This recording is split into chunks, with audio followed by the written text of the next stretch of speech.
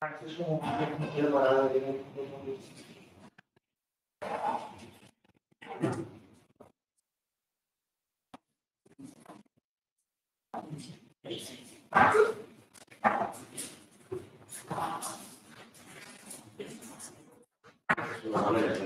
preparando la pancia in YouTube.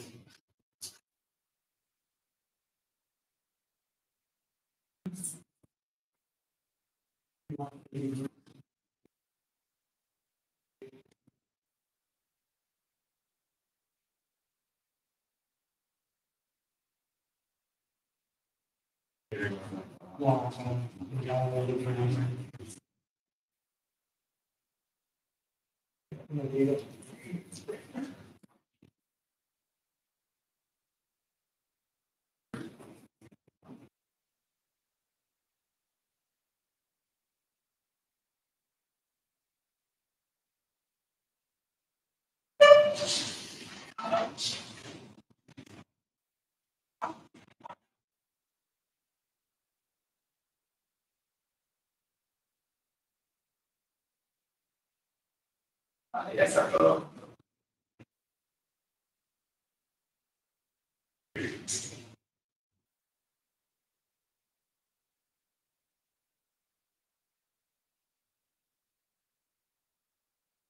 Gracias. Vale. Gracias. ¿Estamos todos? Sí. ¿Flavio? ¿Flavio? ¿Estás tú o qué es Flavio? No, me gusta. Vale. Bueno, los demás también decimos algo, ¿no? ¿Alguno de vista o me sonáis? Pepe. Yo soy Adrián. Dimitris. Dimitris. Nice to meet you. Bueno, thanks for coming. Porque bueno, vamos a esperar a que se viene radio y ya está. Vale, esto es lo que depende. Bien. Sí, la dejaremos para que se vea un poco la sesión, así también nos vean nosotros que todas las preguntas y así. No, exacto. Okay, so the day because of Flavio.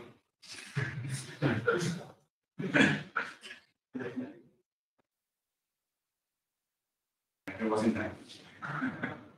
¿Lo llamo o qué? Bueno, espera, Nada, está bien. Me he ido al baño.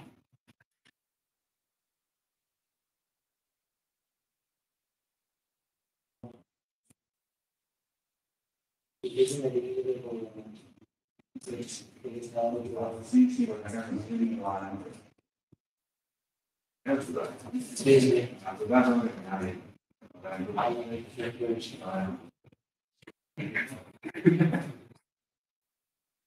Okay, it's still 1 minute to start. So thank you everyone for being here online and physically here. So we have more people than we usually are.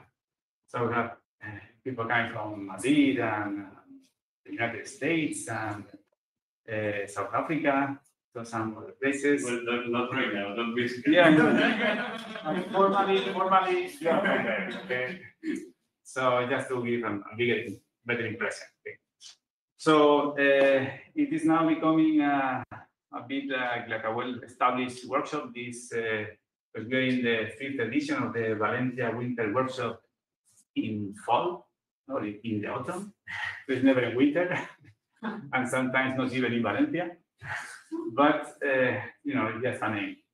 So the important thing is that we are gathering some, people. We have many talks. We have 3 complete days with many talks. So we hope we have time to have discussions after the talks, because 30 minutes on average is not too much, but I think it's probably enough.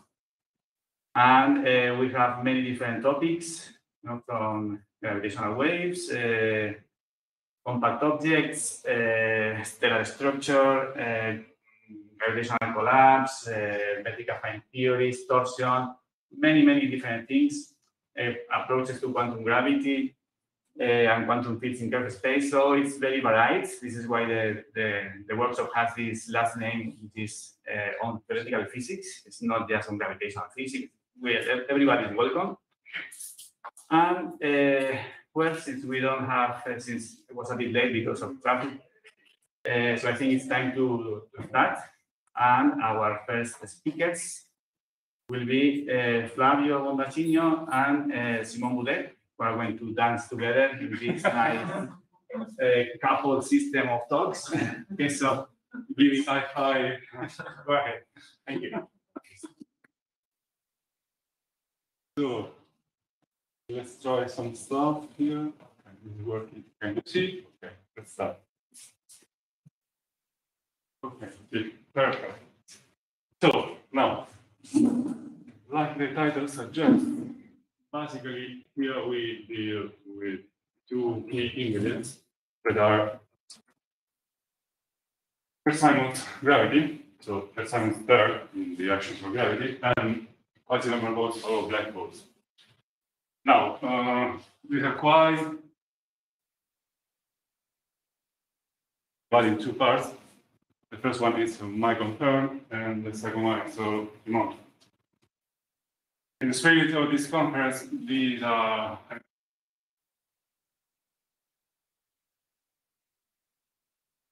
special, so in the sense, be merciful.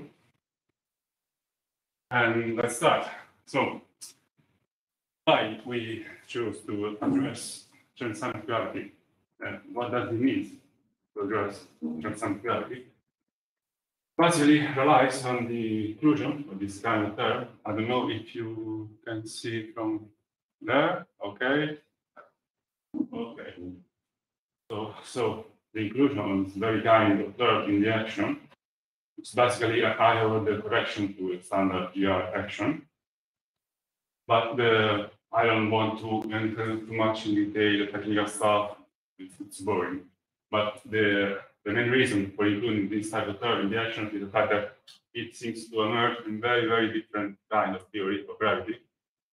For example, well, also it seems to emerge from very different areas of theoretical physics. For example, when we deal with the well-known carrier anomaly in quantum field theory, this kind of term is mandatory to deal with equity or within the theory.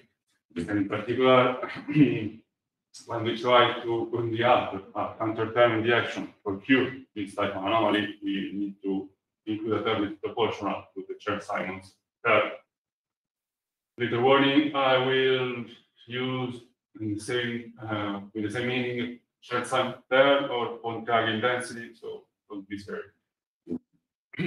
So this term is we need this term to query chiral anomaly, but also when we look at some method for treating quantum gravity, for example, string theory or loop quantum gravity, this type of term seems to emerge as well. For example, when we deal with literal string in 10 dimensions and we compactify the theory to 4 dimensions, aiming to reproduce GR, again, procuring a sort of anomaly that here also in theory we need to add this term. Or, for example, lastly, or maybe more importantly, when we work with loop quantum gravity, which is one of the attempts to quantize gravity, when we include fairness in the theory and we work with the so-called neon term, which basically is a term which includes torsion and other medical fine terms, we found out that when we look at effective theory, we again we end up with this type of terms. So it seems that it's quite a general feature of a lot of different theories of quantum gravity or quantum field theory on space-time. So for this reason, it looks like reasonable to work with this type of modification to GR. Well, here, for the sake of completeness, we include also dynamical term, rotational term, but they are not really important. The main things I want to discuss with you is the fact that this seems to be quite a general feature of a lot of theories. Now, guided by this, let's say, gauge principle, we choose to enlarge our theoretical framework, working not with metric approach, I mean, with only the metric field as a fundamental variable, but also enlarging our perspective by considering the Riemann field as like a strand field for the connection. So we work with a metric affine framework where we have metric field and connection. Now, it's clear that when we deal with this very kind of approach, this term does not respect a fundamental symmetry that in the last years seems to be a rise in the context modified gravity, referring to projective invariance, which is basically the invariance of the reaction by this type of shift in the connection, which is basically ruled by a vector shift. So our idea was to try to implement this type of symmetry in this action. And we immediately see that when we only work with this type of correction, this term does not respect this symmetry. Only it respects the symmetry when we deal with a very specific kind of projective symmetry where this vector psi is proportional to the derivative of scalar field. But it's a very, very strict request. So we try to implement the symmetry in a wider sense. How can we do this? Well, we can check that when we try to generalize the Chern-Simons term this way, so by including the Riemann tensor, but also contraction with the other traits of the Riemann tensor that we have in the metric affine formalism, we can try to include the Ricci tensor and the homotopy curvature in our modified Chern-Simons term. But when we explicitly do the calculation, we find out that the requests by preserving this type of symmetry are quite stringent in the sense that all these terms are actually restricted to basically just two types of additional contraction, which are guided by the coefficient, so that we basically end up with modification which is ruled by a coefficient in front of the homotopy curvature and a coefficient in front of the Riemann tensor contraction. So even if we started by including in our action a lot of different terms, we just end up with two types of contraction, the Riemann tensor and the homotopy curvature. Obviously, this somehow reproduces the metric result in the sense that when we look at the metric version of this theory, the homotopy curvature is vanishing, so we just get the Riemann tensor solution.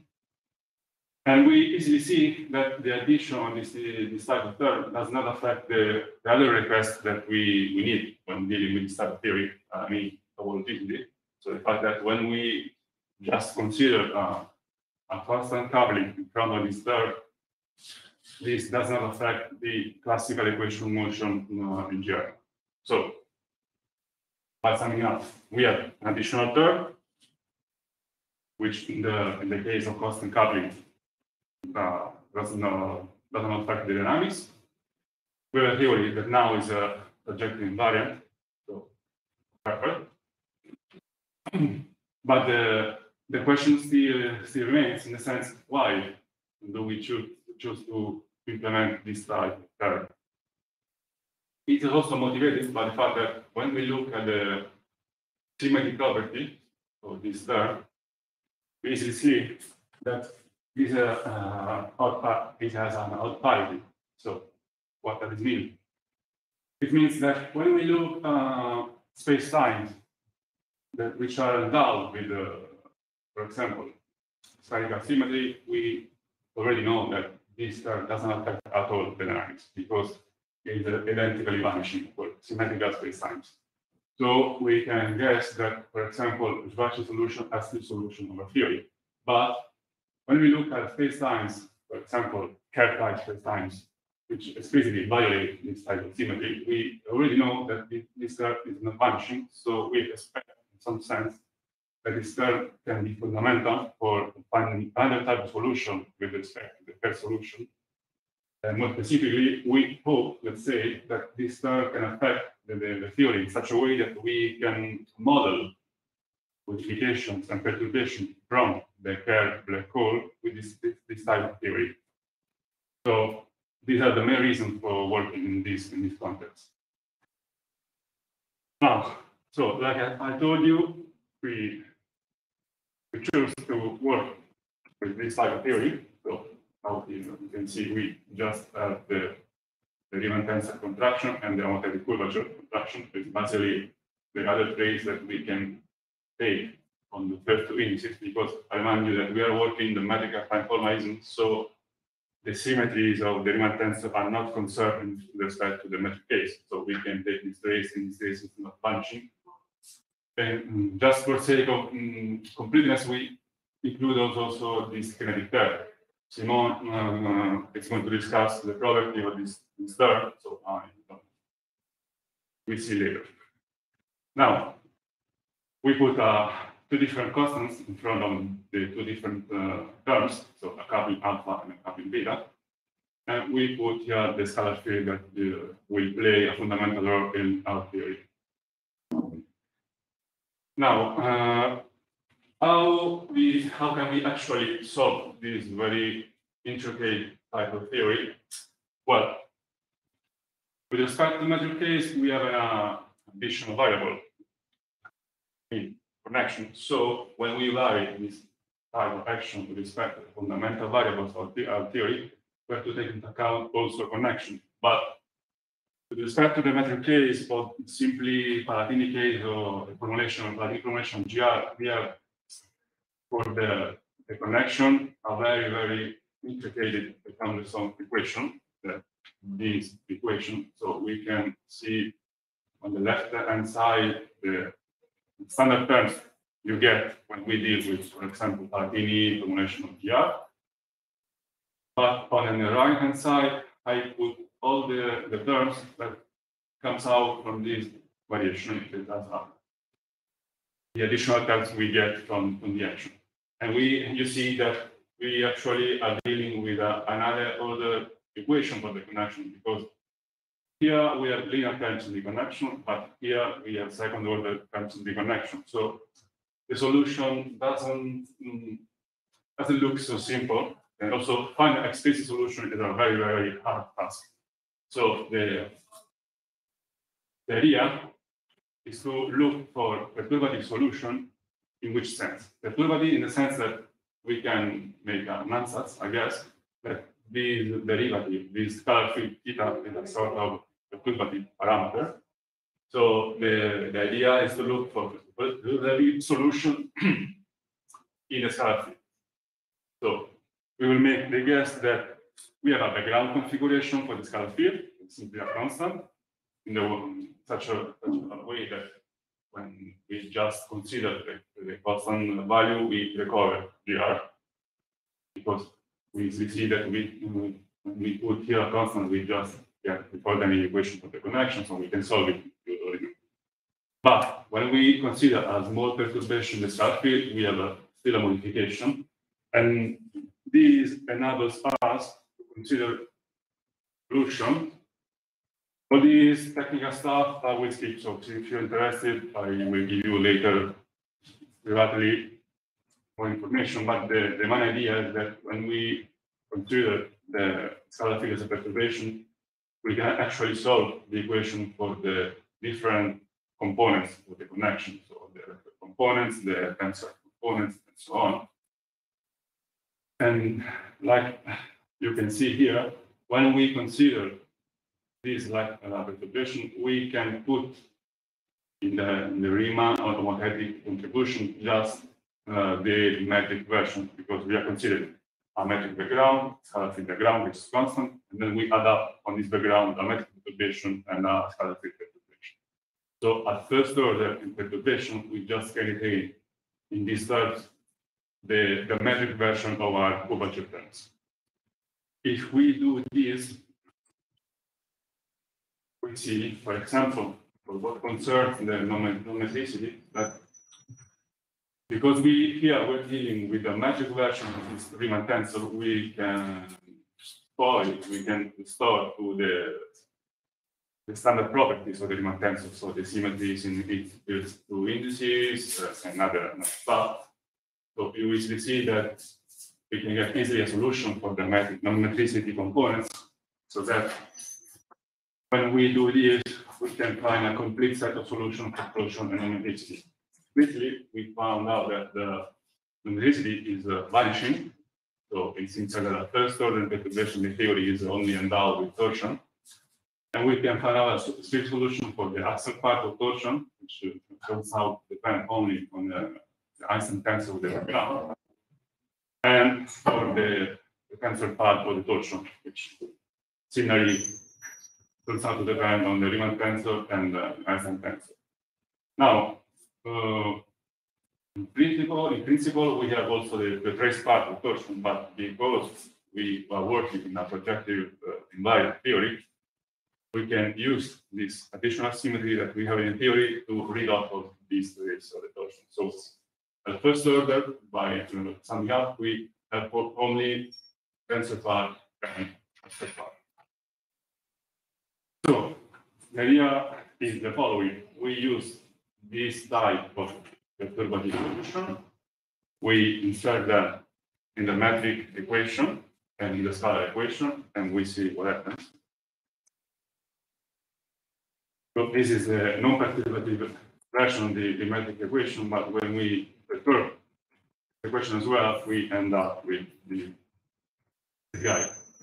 Now, we call here, we have the perturbed Einstein tensor, so with the standard term. And here we have a sort of GC tensor, which is not the ordinary continuous tensor that we have in gravity, but it has a sort of modification of the C tensor introduced that was introduced by Jack and P in 2003, in the sense that this additional term can be written like a sort of divergence of the torsion tensor. We can then, if we do explicitly the calculation, we found out that this term quite resembles the standard C tensor that we have in metric version of our theory. Why I told you resembling? Because if we look with more attention at this term, we see that the second part of this term is actually different in the sense that we have a covariant derivative acting on the whole Riemann tensor, while in the standard metric approach, we have a covariant derivative acting on the Ricci tensor. And it looks like a minor difference. And actually, when we deal with specific background, it can conduct this term at the end of the calculation is the same, but in principle, it can be different. So keep in mind this difference in our theory. So, well, we have this equation for the magnetic field. Here we include all the contribution from matter and also from the scalar field, because I then knew that we included in the action also the kinetic effect of the scalar field. So here all the contribution. And when we do the same for the scalar field, we got this equation. Now, few words about this equation. It seems that when we consider the limit of vanishing beta, we just obtain the modified version of the contraction constraint that tells us that these contraction metric with curvature invariance are compared to be vanished. But I remember you that we actually solve at first order the connection components, and we found that this connection part depending in some way on the derivative of the scalar field. So actually, we can expect that from when we put the effective solution in this term, we expect that other kinetic current could emerge from this contraction. So also, when we consider let's say, the non-dynamical approach in a theory, we still can recover a dynamical behavior for the scalar field. So the idea is now to choose a background for the metric, and obviously we are going to deal with the Schwarzschild background. This enables us to find solution for the connection. We use this solution for the metric and the scalar field equation, and we see what happens. So, Simon, when we move on.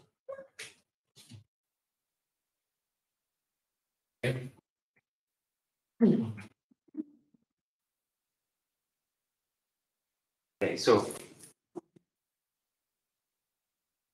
now the aim is to derive some predictions that allow us to distinguish this theory from standard general relativity case, and even from the Chern-Simons, the metric version of Chern-Simons theory. And we do this studying the evolution of both metric and scalar perturbations on a black hole background.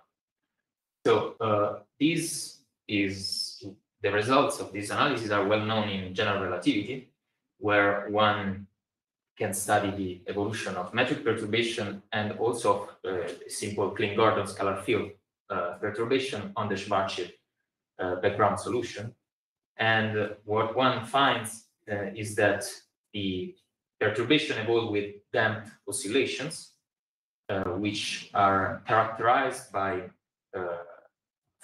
so-called quasi-normal modes, which are identified by specific frequencies, which will have a real part and an imaginary part, of course. And then the other feature is that in the late time region, these perturbations fall down with a power law K. So now the aim is to understand what happens in our case, both to scalar and tensor perturbations. And we do this choosing the background metric G bar mu nu as the Schwarzschild metric. And so on this background, what you have is that the scalar field equation boils down to this expression, where you see that first and second derivatives of the scalar perturbations appears, and here also the second derivative of the metric perturbation. And as Claudio said, you have a box term which arises from the kinetic term we added by hand in the action, but also another term proportional to the box via the Kreshman scalar, which arises from the derivatives of the scalar field which are contained in this metric affine contribution. Okay, so since we are dealing with spherical symmetric problem, it is convenient to decompose the scalar field perturbation in standard spherical harmonics, YLM.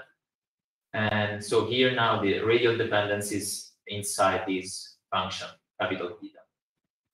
And the same decomposition can be applied to the metric perturbation, H mu nu. And here is, when one is working with quasi-normal black hole quasi-normal modes, it is convenient to adopt a specific gauge, which is called the Regge-Wheeler gauge. And in this gauge, the metric perturbation H acquires this expression, where the functions S are defined in terms of derivatives of the standard spherical harmonics, and the radial dependence here is now encoded in 6 functions, which are for H, 0, 1, 2, and K, describe polar perturbation, so even type of perturbation, while the 2 functions H, 0, and 1 describe axial perturbations, so that are odd under parity transformation. Now, substituting these two expressions into the scalar field equation and also into the metric field equation, one can what one can show is that the two different type of perturbations, axial and polar, decouple. So, and in particular, only the axial type perturbations are modified with respect to the standard case. And this is due to the fact that we are adding a parity violating term the action. So from now on, we focus only on axial type perturbations. And basically, you can, from these three components of the metric equation, you derive these three equations. However, one is redundant, since this relation holds between these two expressions. And then one can solve this equation for H0 in terms of H1 and substitute back in E2. And what you get eventually is an equation, this one, 52, for the H1 metric perturbation, which is redefined here in terms of the function Q. Okay, so you see that we have a non-vanishing right-hand side, which is a source term, which depends on the scalar perturbation. And moreover, we introduce the tortoise coordinate R star defined in the usual way. So one can do with a similar procedure, you can derive also the equation for the scalar perturbation, which is this one, 53.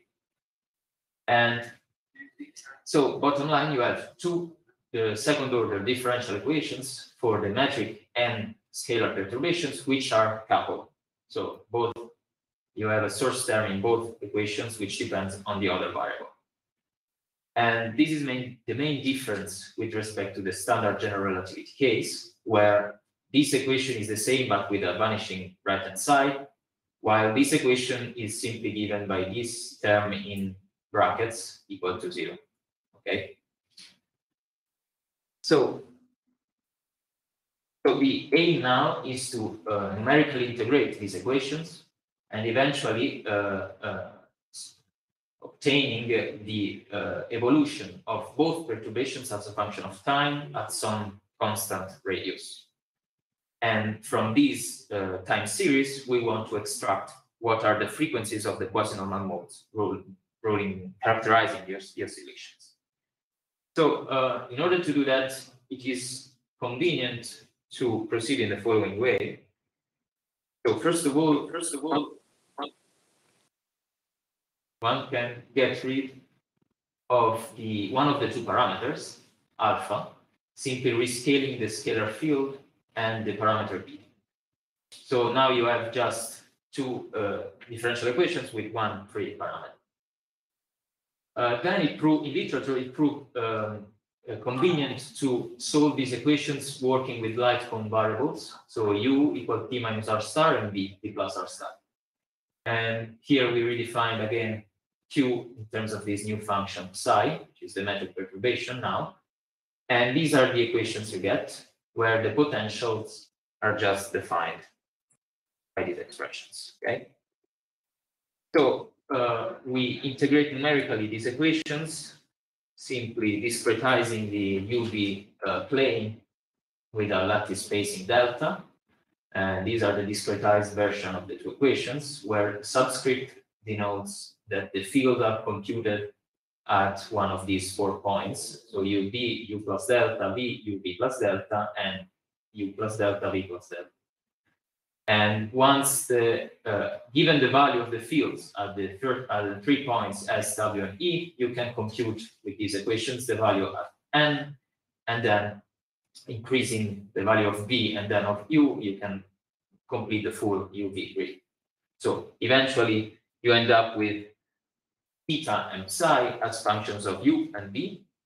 And from there, you can extract the value of the fields as a function of time, computing the fields at t minus r star, t plus r star with constant r star.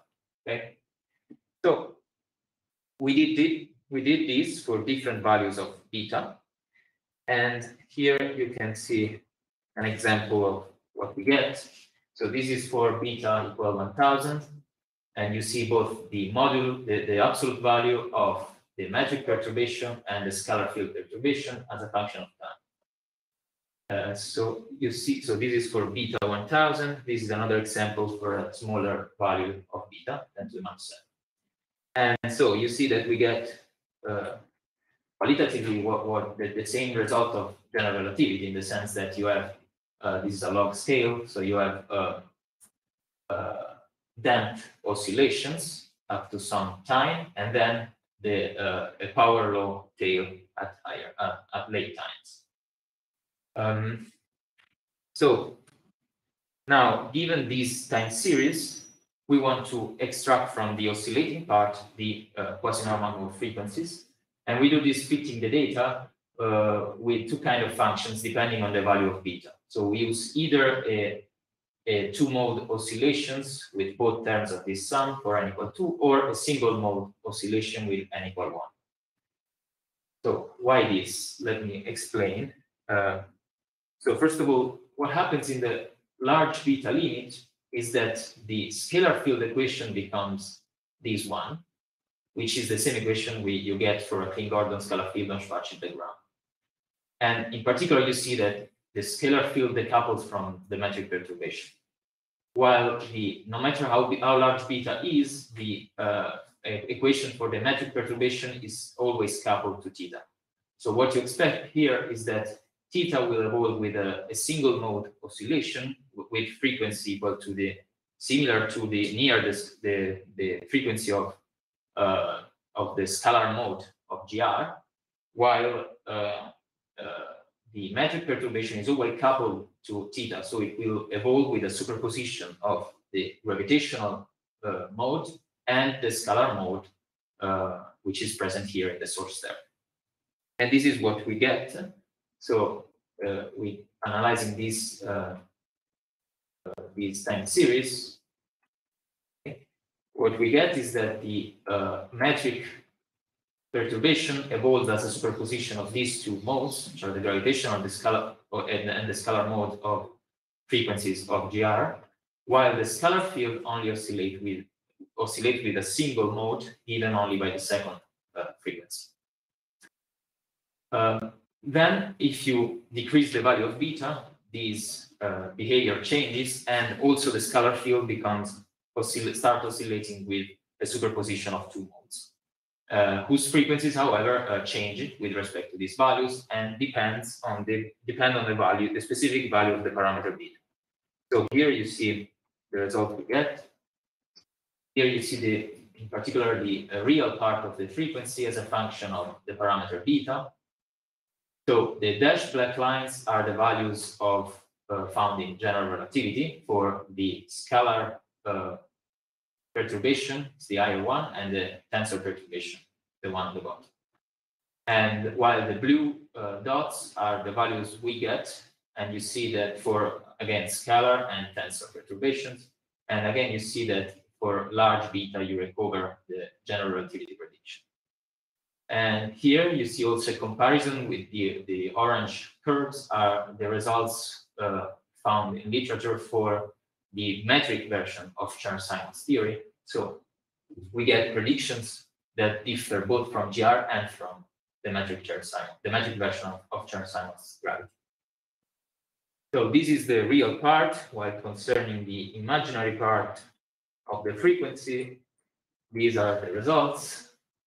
It's still work in progress. In particular, we get for beta lower than 10 to the minus 5, we get results that we're still trying to understand what's happening. But basically, what happens is that you have both perturbations oscillating with a superposition of two modes. So for each beta, you have two values of the frequency, one extracted from the plot of the metric perturbation, one from the scalar perturbation.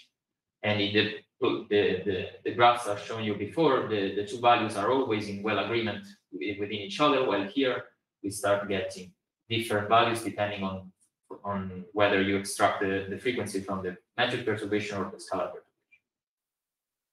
perturbation. Okay, so eventually, let me end with a few words on the power law tails. So here we get in every cases, whichever the value of beta, power law, we always observe power law tails with this behavior, t to the minus p.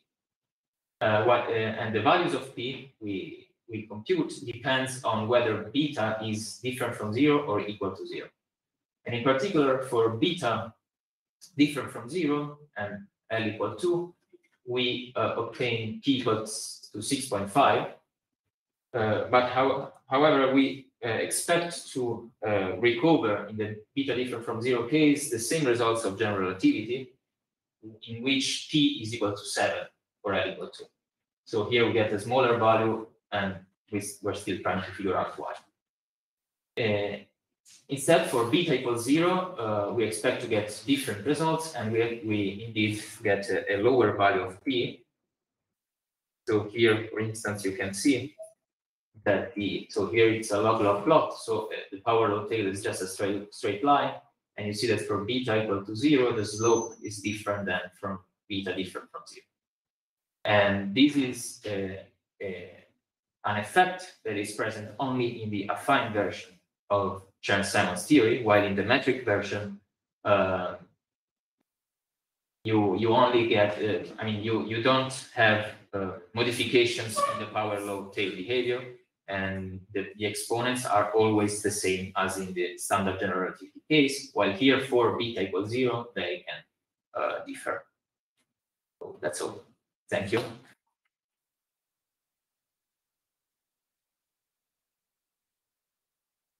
So let's start with a question, if any. Any curiosity here? Otherwise, I'm going to ask something to Simon. Okay. Yes, Simon. I didn't get correctly what you say. Can you repeat again with the code that you are using? Can you reproduce correctly the standard GR result? With the code, the numerical code that you're using? Okay. You cover the 7, the slope? Of no, the slope, no, not yet. Not We still are getting a value which is a bit smaller. Okay. Not only for the Chern-Simons, but also for yeah, exactly. Yeah. For the Chern-Simons, we get a smaller value, but it's fine. We expect to get a smaller value. While the value we get for in the GR case is smaller and should be higher. I was wondering whether you can add some comments about the beta 0 case, especially for what concerns. Yeah, well, for the frequency, okay. So here, Yeah, this graph. it seems that there is a smooth limit in these kind of results. So regarding the frequencies, it seems to be a smooth limit for. So actually here, sorry, this plot is misleading. This last point is not 10 to the minus 10, is precisely 0. Okay, I plot here just to see it. But for beta equals 0, for the limit for beta that goes to 0, it seems that the frequencies are approaching a constant value, okay, both the tensor and scalar modes. And this is something that is possible only in the affine Chern-Simons theory, because in the metric Chern-Simons theory, what happens if you take beta equal to 0 is that, well, basically, the metric Chern-Simons, oh, sorry, better here. In the metric version of Chern-Simons theory, beta equal to 0 means that you lose this kinetic term for the scalar field, but you don't have additional derivatives of theta arising from here. So in some sense, theta, it's not a kinetic term, it's not a dynamical scalar field anymore, and you are left with just a constraint on the metric perturbation. While here, even the theory with beta equals 0 is fine, and even in that case, theta is endowed with a proper dynamics. Okay, fine. Andrew, you check if you have any questions? No, you can take it. Okay, sorry.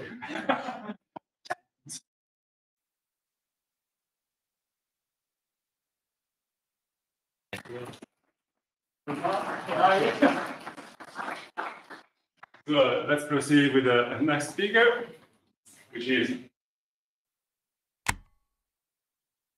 well, it's actually next year.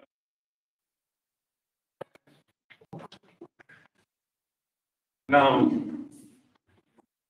perché non è carino prima?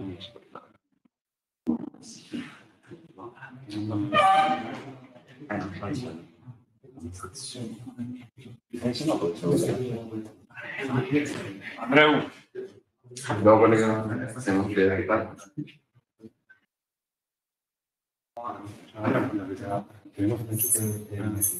Adesso è sì. A lo mejor correr lo descarto. Si queréis más vidas, haced algo. A no te importa que queréis algo. non sono un gennaio. No, perché ne tengo internet. E l'ho collegato un po'. Meno male. Okay, sorry for the delay. Get you. Don't worry about it.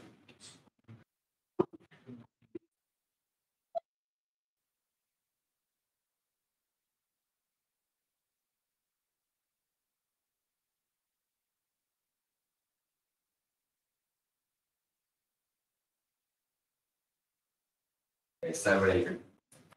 Ricordi break. Aspetta.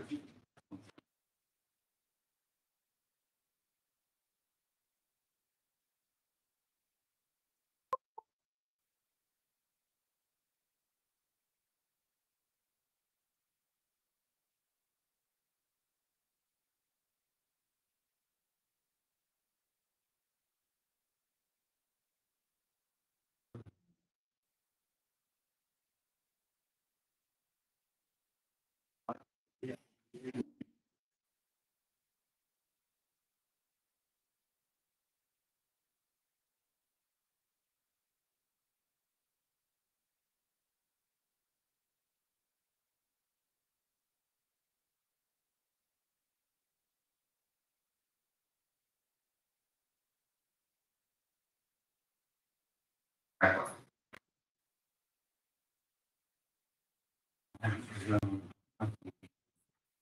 Cosa? Sì, eh? Non posso.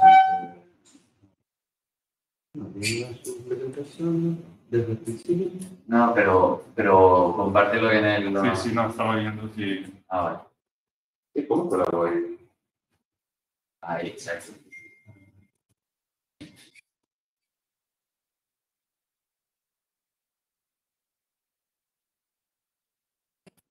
Per festa. Non si vede se non è una casa. Ah, grazie. Okay, so finally we can start. Fabio is going to.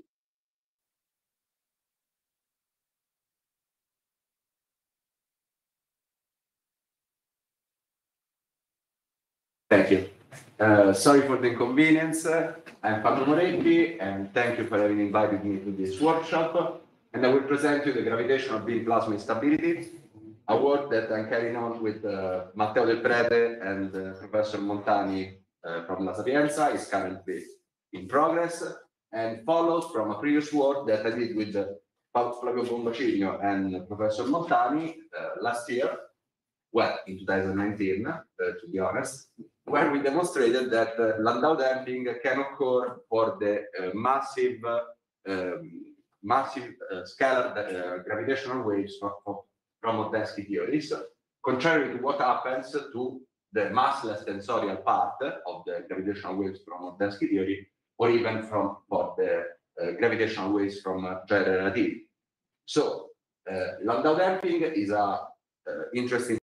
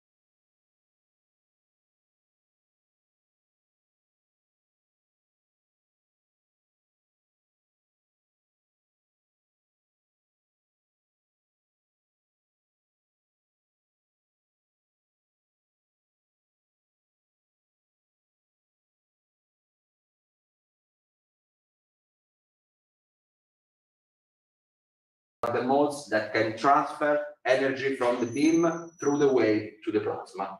So the mechanism is allowed basically only for degenerate points.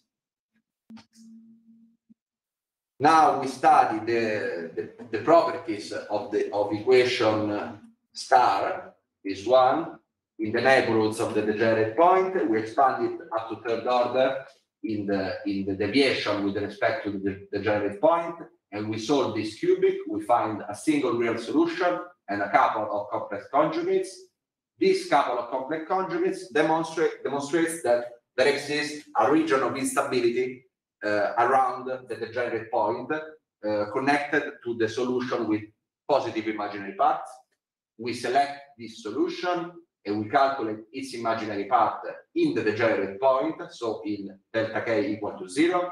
And this is the analytic expression obtained, which we used it as a guide, a tool to understand better what we were finding when we eventually end up with numerical techniques on the equation star. This is the form of this quantity in terms of as a function of the beam velocity. You see that a maximum value for this quantity is reached when you consider a beam velocity slightly bigger than the minimum one, and it rapidly vanishes when you consider beam velocity going to the speed of light. So last section, the numerical analysis we're implementing on the dielectric equation. So in this case, the beam is described as a trapezoid in the momentum space. So you can play with three parameters, which are the beam momentum, the major basis, and the minor basis. The ratio between the beam momentum and the major basis gives you the spreading, the temperature of the beam. So whether it is a quasi delta or a very hot beam, and the ratio between the two bases gives you the way in which you are modeling the beam. You can go from a box shape to a triangular shape to a trapezoid, which is as similar as possible to a Gauss distribution. Okay. The electric function that you obtain with the trapezoid is that. The nice thing is that the integrals contained in the electric equations can be turned into this simpler one by going to the velocity domain, and these integrals can be exactly calculated so that the total distribution function equation equal to 0 is translated into a non-algebraic equation, but an equation that do not contain integrals, so the numerical effort is not so severe. And what you do is to restore the complex frequency in its real and imaginary part, so that the total dielectric function has a real and imaginary part of which you study the zeros at a definite k in the plane imaginary part of omega, real part of omega. So here you have two curves. In orange, the points at which the imaginary part of the dielectric function is zero. In blue, the relative real part of the dielectric function. In the intersection, you have both the real and imaginary part of the dielectric function be vanishing. So these are the solutions. Here we have a spreading very low, so it's a quasi-delta scenario. And here you have a single real solution, another one, and the two complex conjugates. And you can play with the spreading so that for increasing spreadings, you see 5 times 10 to the minus 2, and growing and growing and growing. You have a dynamics of these solutions. You see the real solution that was here in the ribbon, it was a single one, then splits for increasing redshift into two real solutions that get separated and separated till the higher one gets confused and becomes undistinguishable with this one for a great spreading. what you can do is also fix a spreading and trace the behavior of a single solution in the K domain, in the wave number domain, so in order to obtain the dispersion relation and the enhancing rate for that solution. This is the study that we've done on the unstable solution, the one characterized by positive imaginary part, of course. And then you can make these two games together and study the plot of the imaginary part of the frequency for the unstable solution on all K and for different spreadings. In this plot, you have starting from a quasi-delta beam to hotter and hotter beams. You see that the magnitude of the effect becomes lower and lower with increasing spreading. So this is the end of this talk and where we have ended up with this work at present. So I thank you for your attention.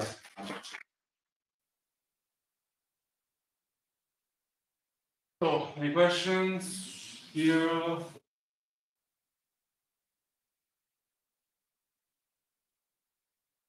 There are any astrophysical contexts where this kind of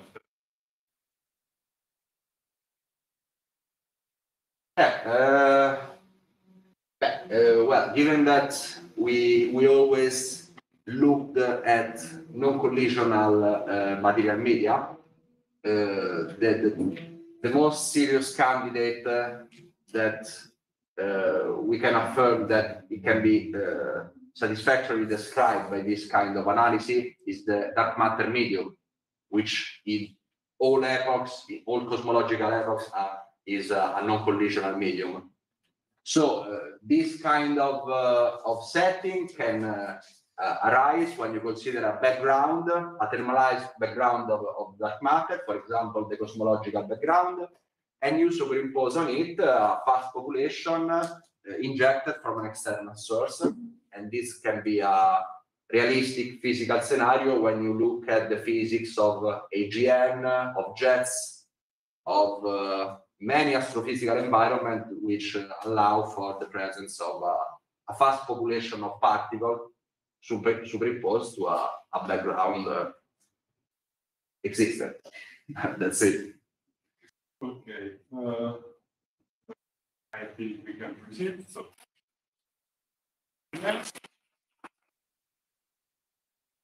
Our last speaker.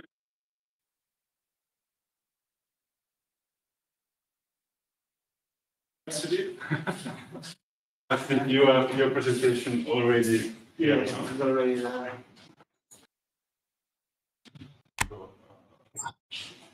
It is perfect. So he's going to talk at this.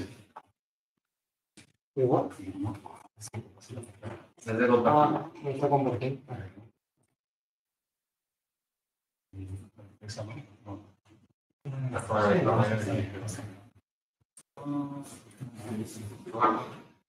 Ya que no había mucho juego.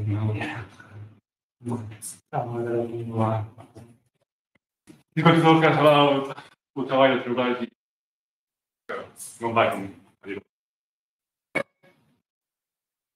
Okay. See? So the radiation dominated the universe, so quantum theory in backgrounds, I suppose. Yes. Next slide. Okay, thank you, Claudio. So I want to present the work that we are currently doing together with Paul Beltran, Silvia Plan, Jose Navarro, Salas, with the supervisor of the three of us. And in this talk, I will proceed to construct a vacuum in a radiation-dominated universe to find a natural vacuum quantum state. And as we will be doing quantum field theory in radiation-dominated universe, I will begin by introducing some general ideas of quantum field theory in curved spacetime. And we will see how the ambiguity on fixing the vacuum arises already in Minkowski spacetime. And we can fix it using the symmetries. And we will see the two basic conditions that any vacuum in curved spacetime has to satisfy, one of which is the regularization condition. So finite observables, well, observables have to be finite. And this is a condition that we have to take into account in any vacuum. And then I will proceed to show how to choose two natural vacuums, one in an adiabatic regime that I will show what it is, and then a natural vacuum in a radiation-dominated universe. Okay, so let's proceed by beginning to consider quantum field theory in a general curved spacetime. So it is obviously a semi-classical theory that can be generalized from quantum field theory in Minkowski spacetime, where we will have quantum matter fields. So we have to evaluate vacuum expectation values, and we have a dynamical classical background. So we promote the Minkowski metric to a dynamical general metric. So when doing quantum fields in curved spacetime, two basic issues appear. One is the new ultraviolet divergences appear at the vacuum level. So we cannot perform the usual normal ordering as in Minkowski spacetime, because this can produce gravitational effects through the semi-classical gravitational equation. So new methods of renormalization have to be considered. And the second issue, which is the one that we will be more interested in this talk, is how to choose a preferred vacuum. In quantum field theories, in curved spacetime, there is an ambiguity on how to choose the vacuum. And this is because if we consider, for example, Minkowski spacetime, as I will do in the following slides, we don't have Poincare invariants in general, so we cannot have a unique and privileged definition of the vacuum. This indeed is linked to the fact that we can create particles out of the vacuum. There is the famous particle creation phenomena that it is, for example, famous in the Hawking radiation, but it is also famous in the cosmological scenario where particles can be created due to an expanding universe. So, okay, let's emphasize this idea of the vacuum in Minkowski spacetime. So we consider a scalar field living in Minkowski spacetime. So in general, this Klein-Gordon equation has a complete set of solutions in the following way. We're here, I'm writing this alpha and beta explicitly, where alpha you see that is going with what we call the positive frequency solution. And we have also this beta. So one now could try to input the canonical commutation relations with the annihilation and creation operators, and one would have many possibilities to satisfy these conditions, these commutation relations. However, if one considers that the vacuum or most solutions has to be Poincare invariance, as the vacuum is Poincare invariance, I mean the spacetime contains this symmetry, this completely fixes this beta to 0, and we end up just with the positive frequency solution that we have here. So we expand the modes in terms of the annihilation and creation operators with a positive frequency solution and its complex conjugate. Okay, so as I mentioned, this Poincare spacetime symmetry univocally fixes a privileged vacuum. So we just have a global vacuum in Minkowski spacetime. However, if we don't have these Poincare symmetries, we see that there is an ambiguity on finding the vacuum depending on the parameters alpha and beta. So in a general spacetime, in a dynamical spacetime, we don't have this Poincare symmetry, so there is an inherent ambiguity on finding the vacuum, and there are infinitely many vacuum states. However, there is two basic requirements that any vacuum has to satisfy. The first one is that the vacuum has to respect the spacetime symmetries, and the second is that it has to be ultraviolet regular. So the short distance behavior of the two-point function or any observable has to be similar to that found to Minkowski space. So if we look locally, we should have Minkowski space, and the divergences should be locally those of the Minkowski space plus some other corrections due to the curved background. So we will stay with these two basic conditions, and we will proceed to analyze a vacuum in a cosmological scenario, which is the Friedmann-Lemaitre-Robertson-Walker spacetime. And specifically, we will be interested in a radiation-dominated universe. Why? Because radiation-dominated universe could be regarded as a plebiscite phase, for example, and we would like to fix the vacuum at early times as T approaches to zero, or it could be that radiation-dominated universe is an initial phase of the universe in alternative theories to inflation. So whatever it is important to fix a natural vacuum at early times for the radiation-dominated universe. So what we will do is to recall these two requirements that I already showed that any vacuum has to satisfy. And let's see how these requirements look in a Friedmann-Lemaitre-Robertson-Walker spacetime. So first, if we think about the symmetry, we have spatial rotations and spatial translations, and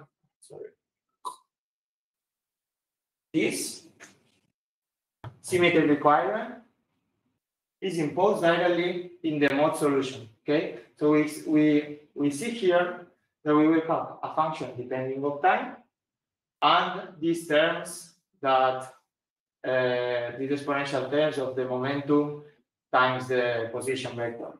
Okay, so the Klein-Gordon equation now reads in the time-dependent part in this way, and here it is important to remark that we see that there is this omega term that can be intuitively seen as the physical frequency of the scalar field of the modes, and the sigma term, which contains derivatives of the scale factor, can be understood as the scale frequency of the spacetime.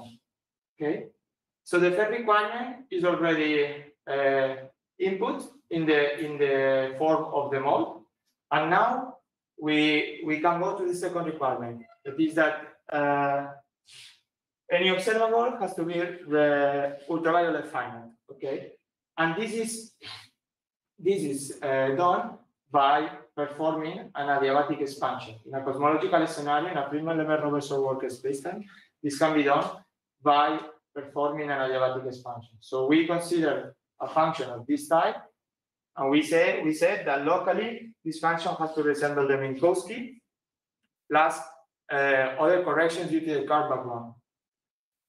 So this W can be expanded in terms of derivatives of the scale factor, and the zero order would be, as we see, would recover just the Minkowski solution, and higher orders, for example, for the second order, we will have two derivatives of time of the scale factor. So this will include terms proportional to the scalar curvature, for example. Okay. So how we compute any observable? For example, for the two-point function, one would compute the usual two-point function. So this is h squared, and now we subtract the adiabatic terms up to the second order.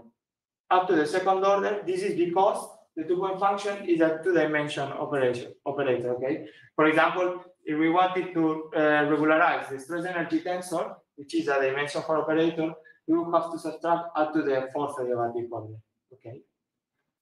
So this is also seen if we consider the large momentum behavior of the adiabatic expansion. We see that the divergent terms for the two-point function are contained in the 1/k factor. We see that we have here this integral, so this will diverge quadratically, and also for 1/k cube. So here, this 1/k cube and this one will diverge logarithmically in this integral. We see that as we go higher in the adiabatic expansion, the following terms are already finite. Okay. So what has to satisfy our vacuum? That the ultraviolet divergences have to be cancelled by the large momentum behavior of the adiabatic expansion in order to have a finite quantity.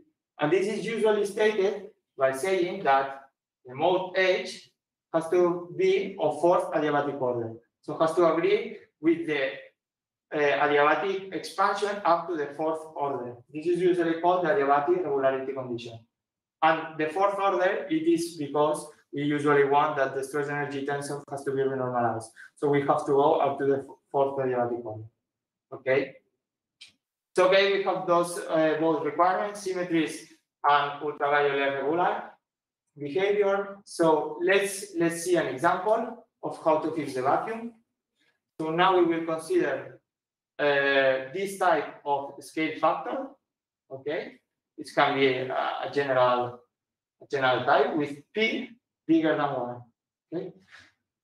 So here we have the following differential equation, and I don't want to go into the details, but you can realize that as t goes to 0, since p is bigger than 1, this term will dominate over this term. So the physical frequency of the modes will dominate over the scale frequency of the space-time. Therefore, this allows us to have an asymptotic form at t going to 0 that will give us this exponential form of the Minkowski type solution. And by requiring that our analytic solution has to resemble this form of positive frequency type in Minkowski solution, we fully determine the adiabatic vacuum state.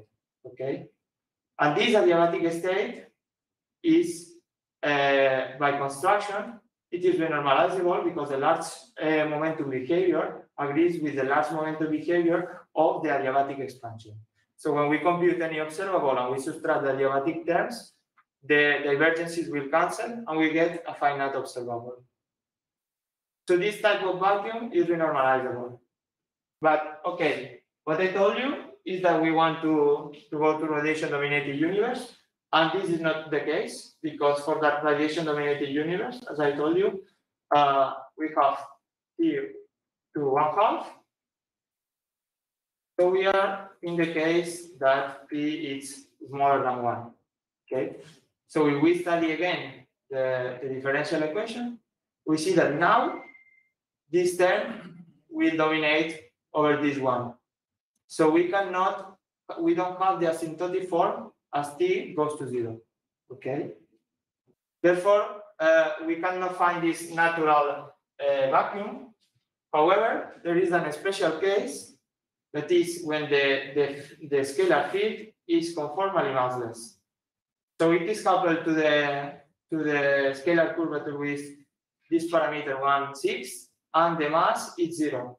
And in this case, for an arbitrary scale factor, we always have this type of solution, which is the Minkowski solution. Okay. Okay. So what we do is to fix our vacuum, as we will see, using this condition, because in the radiation-dominated universe, we have the special case that the scalar curvature is 0. If one computes the scalar curvature, it depends on the first derivative of the scale factor and the second derivative of the scale factor. One can see that R is 0. And this allows us to fix the vacuum as if it were conformally coupled. Okay, because the modes behave like the conformally coupled modes. So we re-examine now the equation for the radiation-dominated universe. We have the following equation, and as already mentioned, if t goes to 0, we see that this terms dominates over this one, so we don't have the Minkowski type solution. However, both terms, this one and this one, will dominate over the mass. So we, at early times, recover the following solution. And this is nothing but the massless conformally coupled equation of the scalar field. Scalar field massless and conformally coupled. And the solutions of this massless conformally coupled field are those that I told you, these ones. So what we can do is to set our initial conditions to be the same as the ones for the positive frequency solution of a massless conformally coupled field. So that's what we do and how we fix our vacuum. And I don't want to give you details because you can have an analytic solution of this function in terms of Whittaker functions. But what I want to show you is that this vacuum indeed is consistent with the renormalization prescription. So now we compute the 2-point function once we have fixed the solution, and we obtain this behavior to large momentum. Okay, and we have here these purple terms that are indeed the same as the large behavior of the adiabatic expansion, and therefore, when computing the two-point function, this ultraviolet term will be cancelled by the adiabatic terms of the adiabatic expansion. Therefore, this vacuum is a valid vacuum because it is finite, but moreover, there are some oscillating terms proportional to the mass. We see that the mass is what breaks this massless conformally coupled field. But however, these oscillating terms are also finite. So we don't have to worry about these terms. Okay. So we see that the adiabatic regularity condition is softened because we do not agree exactly with the fourth adiabatic order expansion. However, this vacuum gives us finite observables. I'm showing here just the two-point function, the large behavior of the two-point function, but we have also checked that the stress energy tensor is also normalizable. So in this sense, we have checked that there is a natural way of finding a vacuum at early times in a radiation-dominated universe, which is finite when computing the two-point function and the stress energy tensor. So the summary is what I just said. We have studied how to define a vacuum in a radiation-dominated universe by exploiting its conformal symmetry. And we have studied the renormalizability of this vacuum in full details by showing that the two-point function and the stress energy tensor are both finite. And we see that the adiabatic regularity conditions can be softened in some special cases. So the perspectives of future works would be to study applications to cosmology of this non-adiabatic vacuum. So for example, to consider a radiation-dominated phase that went before inflation and study the evolution of this vacuum into the Banks-Davis, and for example, to study the anisotropies of the CMB, something like that. Or also, there are could be other applications considering non-inflationary models that consider radiation-dominated phase as an initial phase of our observable universe. So it is important to know how to fix the vacuum in this sense at early times. And this is all I wanted to say. Thank you.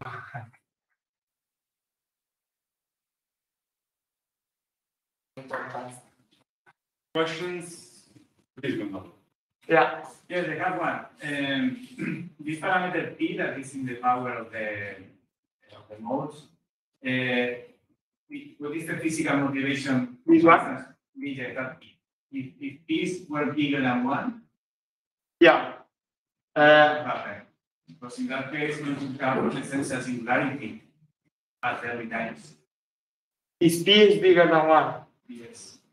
Okay, but this is like an academic example, but the most interesting cases are P equal 1/2, which is radiation-dominated universe. P going to infinity could be regarded as an inflationary phase, and P going to 2/3 is a matter-dominated universe, I think. So, and your question was that I would have a singularity when P is. I'm just considering the standard solution of Frobenius type equation, for the regular singular. When P is different from 1 or 1/2, I'm getting trouble to find solutions using Frobenius method. Yeah, you will have to be careful in that case. I mean, for sure, if P is bigger than 1, you will have trouble, because this does not satisfy the Frobenius theorem. But in any case, you will have to study it specifically. So, yeah. Any other question here? No? So, out of curiosity? No. So, again? Now, we are going to have a little break of 15 minutes. So, see you soon later.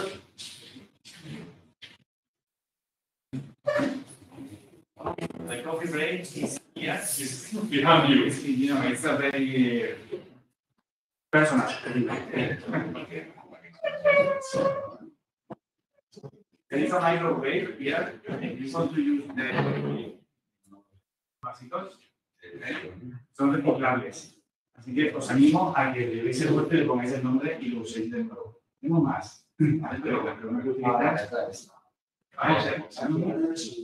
Vale, hay palillos, pero hay unos por ahí. Gonzalo. Sí. ¿Se oye? Hola. Sí, Sí, ti si ascolta lì. Vale, vale.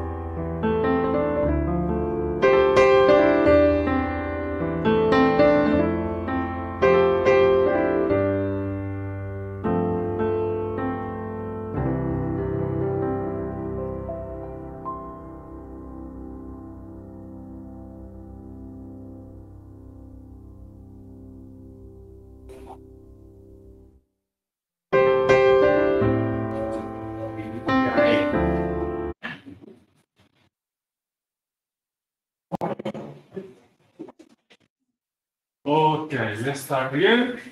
I'm gonna speak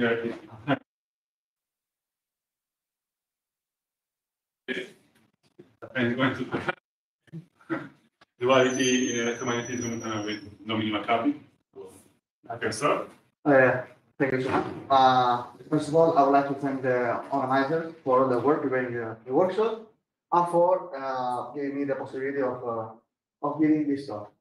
So the title of the talk is, let's see, okay, it's exact electromagnetic duality with nominal couplings, and it's mainly based in these two works here in collaboration with Pablo Cano from the University of Valencia.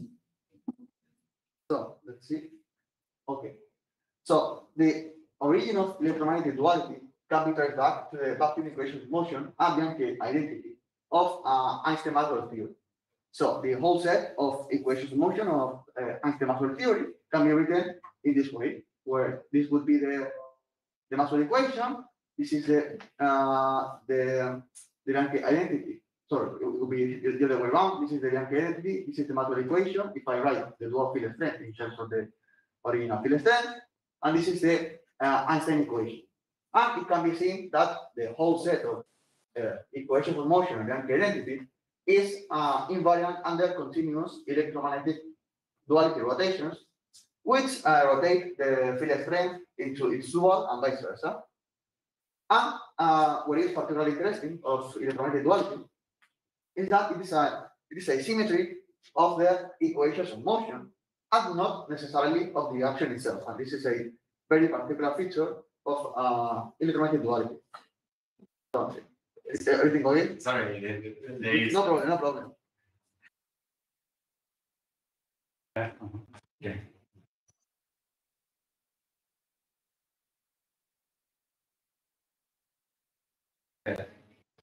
Se ha ido, así que. Se ha ido. Sí, no pasa nada. Sorry por el inconveniente.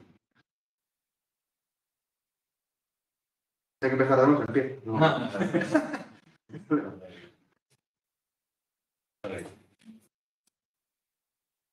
Okay. So, yeah, I was saying that we have in Einstein-Maxwell theory, we have invariant under the equations of motion are invariant under electromagnetic duality rotations, which rotate the field strength into its dual and vice versa. And the interesting thing about this is that this is a symmetry of the equation of motion and not necessarily of the action itself. And this is a very particular feature of duality. Okay. So, of course, apart from Einstein-Maxwell theory, we know other theories which have exact duality invariance. And perhaps one of the most famous ones is Einstein-Born infer theory, given by this Lagrangian here, which is it is the framework is invariant. It has and also it has a well-defined Maxwell limit. Apart from I'm listening myself. Okay, no, it's okay. Okay. So apart from Einstein-Born infer theory, there are additional theories which are duality invariant. For instance, Garenicki-Virula electrodynamics, or the very recently discovered Mott-Max electrodynamics, just to say some examples. However, the previous examples are either purely electrodynamical theories without gravity, just in flat space, or are just minimally coupled terms, that is, terms which are just coupled with geometry. However, from an effective field theory perspective, if one considers an effective extension of Einstein-Maxwell theory, one should expect non-minimally coupled terms to appear, such as, let's say, these ones I'm showing here. Therefore, at this point, we may wonder, why don't we study duality invariant theories with nominal couplings between the curvature and the gauge field? Because, as I said, these kind of terms are expected to appear from an effective field theory perspective if we consider an effective extension of Einstein-Maxwell theory, and therefore it makes sense to wonder or to try to study duality invariant theories in the presence of this type of terms. Perhaps one of the main reasons it hasn't been done is perhaps difficulty, because duality is not linearly realized, and it means that any duality invariant deformation of Einstein-Maxwell theory will necessarily incorporate an infinite tower of higher derivative terms. and this complicates the fact of finding exactly duality invariant field. So, in this context, in this works, what we have done, so we have found the explicit form of all exactly duality invariant theories which are quadratic on the Maxwell field strength, and including nominal couplings between electromagnetism and gravity. And afterwards, we restrict to the simplest exactly duality invariant theory with nominal couplings. We restrict to a particular theory, and we study external black hole and the near horizon geometry, and we are able to obtain exactly the near horizon geometry and the entropy. Well, why do we do this? Well, first of all, because it makes sense to impose symmetries in physics. Symmetries are our guiding principle in theoretical physics. Symmetries allow us to restrict the type of terms we may expect in the action. So it makes sense to impose symmetries, and in particular a symmetry that already appears in Einstein-Maxwell theory. Also, why do we include nominally coupled terms? Well, because we expect them from an effective theory perspective, and also as far as we know, it seems it hasn't been explored in the literature. Finally, we also restrict to theories quadratic on the Maxwell field strength. I will see later what I mean by this. And we do this because, well, first of all, as a first step towards the obtention of more generic, exactly like invariant theories. So as a first step, we construct this type of theories, which are quadratic on Maxwell field strength. As a first step, but also because from a perturbative level, if we study a perturbative expansion, when we study perturbative duality invariant theories, the first terms that appear in a perturbative expansion with nominal couplings are precisely those which are coupled to quadratic terms in the Maxwell field strength. And therefore, from these 2 points of view, it makes sense to at the very least, at first, to restrict to theories which are quadratic on the Maxwell field strength. So let's begin. And we shall be dealing with a general higher order theory quadratic on the Maxwell field strength, which generically has this form I'm showing here. Okay, this is the so-called susceptibility tensor, which is built out only for the metric and the curvature. So these are the kind of theories we are considering. Okay, the susceptibility tensor can be anything you may think of. Of course, different such that this is different invariant, and but just built from the metric and the curvature.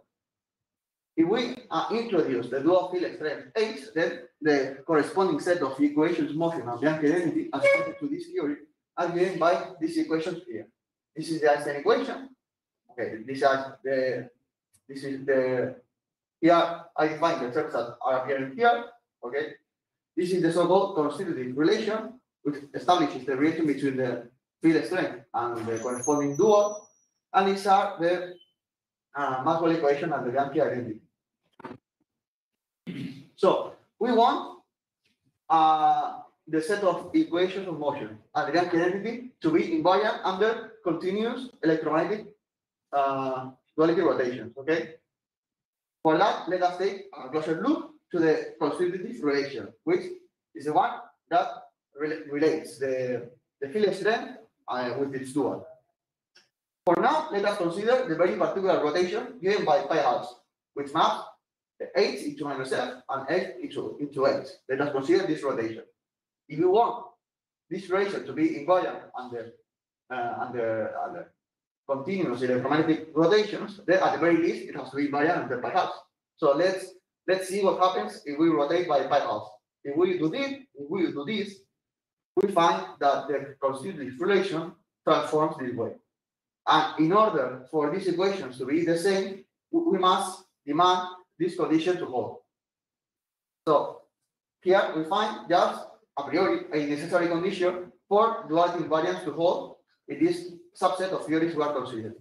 So, okay, if we have found this condition, which is a priori necessary condition.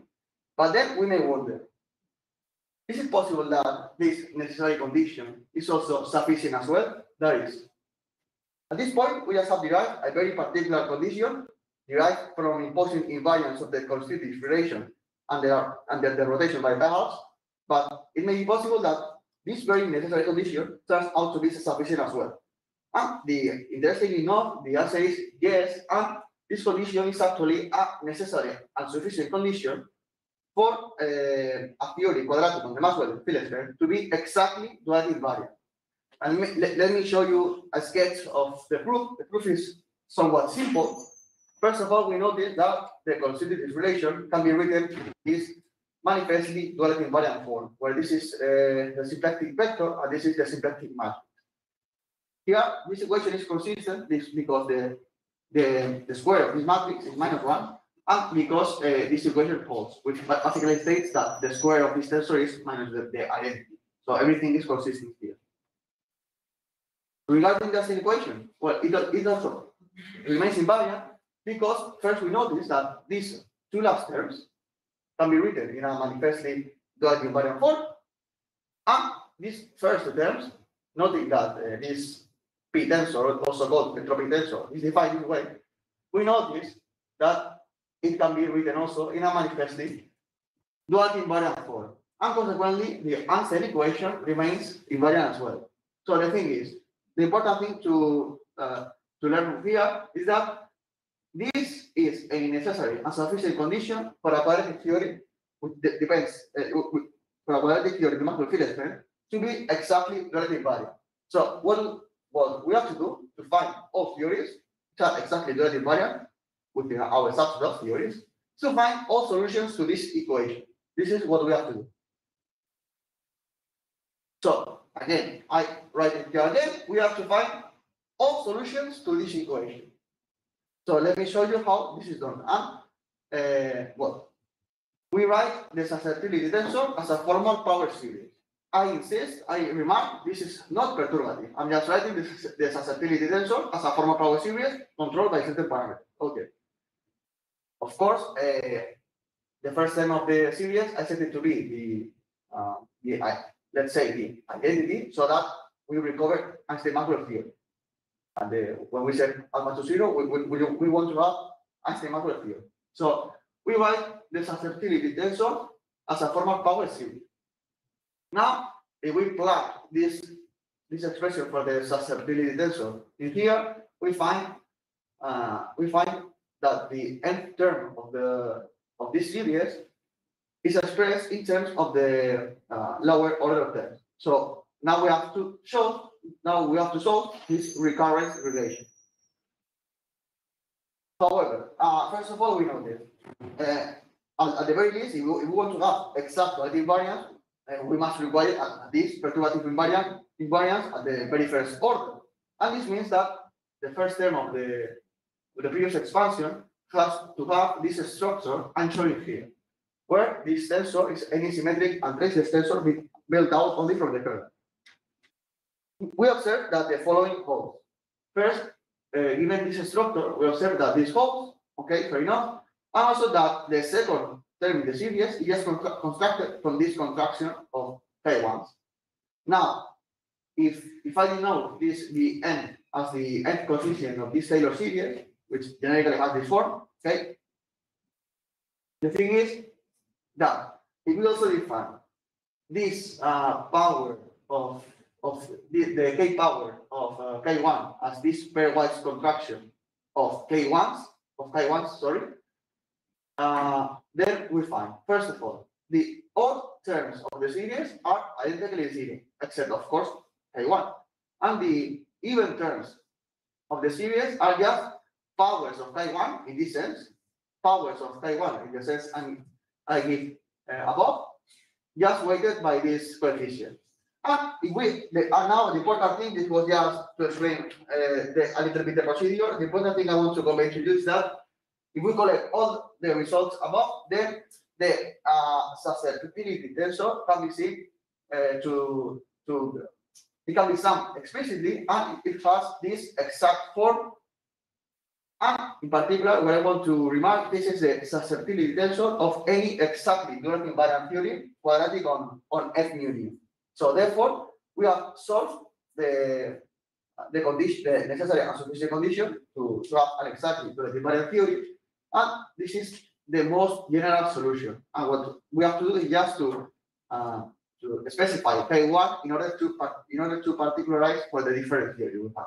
So this is the general form for such theory. Here I write these theories in the form of an action, and as I said, appropriately choosing K1 of this form, which is required by duality invariance. Then we obtain a closed form for the action of all duality invariant theories with quadratic dependence on F mu. And since this is exact, this is not perturbative. And I want to say that this is very reminiscent of Boring field theories, since this involves the square root of a certain quantity. So this is something nice. Now we would like to study some properties of these solutions, and some properties of these theories, and in particular of their solution. In order to do that, it's almost impossible if we stick completely general. So what we're going to do is to restrict ourselves to the simplest, exactly duality invariant theory with nominal couplings. By this I mean choosing K1 to be basically the traces or implicitors. Okay. Why? Well, first of all, we can choose, for instance, instead of the trace derivative tensor, we could choose just to write here the stress energy tensor of Einstein-Maxwell theory. If we do that, we have Boring field theory. Therefore, Boring field theory has already been studied. So therefore, let's study this choice of K1, which is the easiest with nominal couplings between the curvature and the field strength. It will be this choice. So therefore, we shall just consider this theory as an attempt to make explicit computations and try to see if we can grasp some general phenomena which are introduced by the inclusion of non-minimally coupled terms. Restricted to this theory, we shall be interested in studying extremal black holes and their near horizon geometry. So we said these extremal ansatz, okay? We said these extremal ansatz, where this would be the ADS radius, this would be the radius of the two-sphere. And we also said this dionic configuration for the field strength, this would be the magnetic charge, and this is a quantity which will be related to the electric charge. In order to determine the near horizon geometry, that is the values A, B, P, and E, well, the A, B, and E, sorry, and the entropy, we are going to resort to the sense method. This method tells us that we can obtain exactly the near horizon geometry and the entropy by finding the values A, B, and E that extremize the so-called entropy function defined this way, where this would be the electric charge, and this L would be the Lagrangian evaluated on this extremal ansatz. So this would be just the reduced Lagrangian on this extremal ansatz.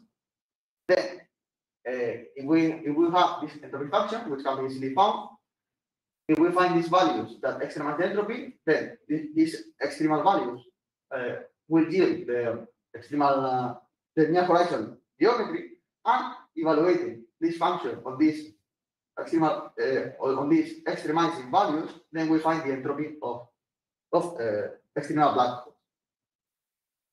So, well, first of all, first we differentiate with respect to E. We find this condition. Okay. Now we substitute here. Now we differentiate with respect to A and B, and we find these other two conditions. We observe that the equations are manifestly invariant under rotations of the electromagnetic charges. That is okay because we should have expected this from the invariance. And if we, but the important thing about this is that we can solve exactly this equation for A and B. And interestingly enough, we see that there's a unique solution for which A and B are positive, and it's given by this expression here. The important thing about this solution is that, or one of the important things is that for this radicand to be positive, we find this inequality. This means that there exists a minimum amount of charge to produce an extremal black hole, and this is an interesting behavior. Now, if we take the previous results to entropy function, we find the exact result for the entropy, and we find this highly simple expression for the entropy. So in particular, we see that this is just the Einstein-Maxwell value plus a constant shift. And this is very interesting because the action contains an infinite tower of higher derivative terms, although we have written the actual in a very compact form in this square root form. At the end of the day, it contains an infinite tower of higher order 10. But despite that, the entropy is just corrected by a constant shift. So it is the action contains an infinite tower of higher terms, but the entropy is just corrected by a single term. So this is very interesting. Also, furthermore, I would like to say to remark that if this parameter is positive, consistency with the weak gravity conjecture would require. It can be seen that consistency with the weak gravity conjecture requires alpha to be positive. Then the area and the entropy of the horizon vanish as this value approaches alpha. And it is a very intriguing behavior because it is very tantalizing maybe to think that this value for which the area and entropy of the horizon vanish may correspond to the elementary electric charge. Why not? But of course, this is too speculative because we can always shift the entropy by the inclusion of topological terms and so on. But still, it's interesting to see that if alpha is positive, then the entropy precisely vanishes and also the area for this minimum amount of charge to produce a extreme black hole. So, in conclusion, we have found the explicit form of all exactly Dorothy invariant theories, which are quadratic on the Maxwell field state, and the susceptibility tensor or the equivalent. These theories have this form, where we just have to specify K1 to select one of the different theories. And secondly, for extreme black holes, we have to encounter exactly the linear horizon geometry as well as the entropy. And the entropy has this very, very simple form, which is Einstein Maxwell value plus a constant correction. Regarding future directions, it would be nice, among other directions, to find a closed form for exactly duality invariant theories, but not necessarily quadratic on the Maxwell field strength to stay a little bit more generous.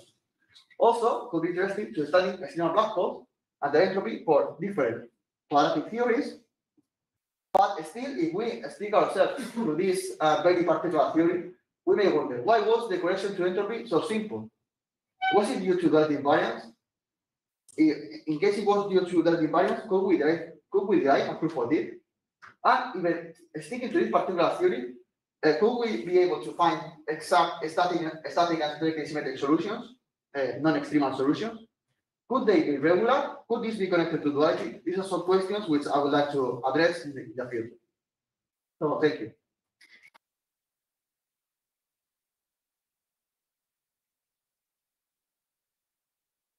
So, proceed with questions. And here, just a curiosity. So you computed the entropy with this sense method, which I don't know. But my question is if you try to compute the entropy with other methods like Wald's entropy formula. No, okay. Yes. Integral methods. Thank you for the question. At the end of the day, sense method is just a particular method to. It is based on Wald entropy, on Wald entropy method, but it works for the computation of the entropy of external black holes. It just send proof that if we consider linear horizon geometries of external black holes, instead of computing the derivative of the Lagrangian with respect to the Riemann tensor, what you can do is to evaluate directly the Lagrangian on the linear horizon geometry and then differentiate with respect to three parameters, which of course you prefer to differentiate with respect to three parameters rather than differentiating with respect to the Riemann tensor. So this is Wald's entropy method. No, it just Wald's entropy method applied for linear horizon geometry. That's it. It's nothing strange here. Maybe probably I didn't understand well, but in which sense you are dealing with high order correction when you just put the quadratic term? No, of course. Let's say I don't know if this is it, but I mean I don't know if this is it. Well, yeah, that's right. I don't know. You can consider these kind of things. I don't know. Let's consider this kind of thing. I don't know. So this is a higher order, and this thing is coupled to. Okay. in the sense of curvature correction. Yeah, of course, yes. So it is quadratic, but this can be any crazy thing, R27 or whatever. I would think about like Ortensky modification in the potential of the electromagnetic field, but you refer to curvature. I'm referring to this. Yes. Okay.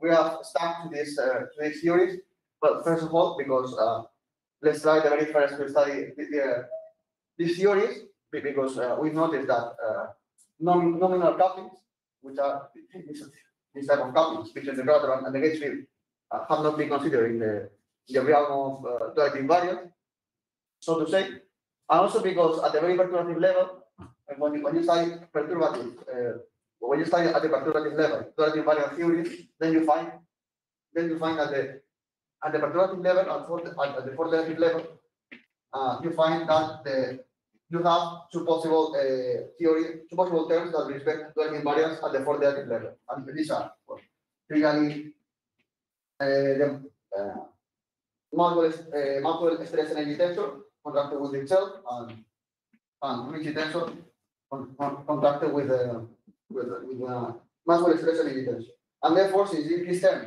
is quadratic, this is quadratic on the Maxwell field strength. Maxwell. This is defined this way. Why?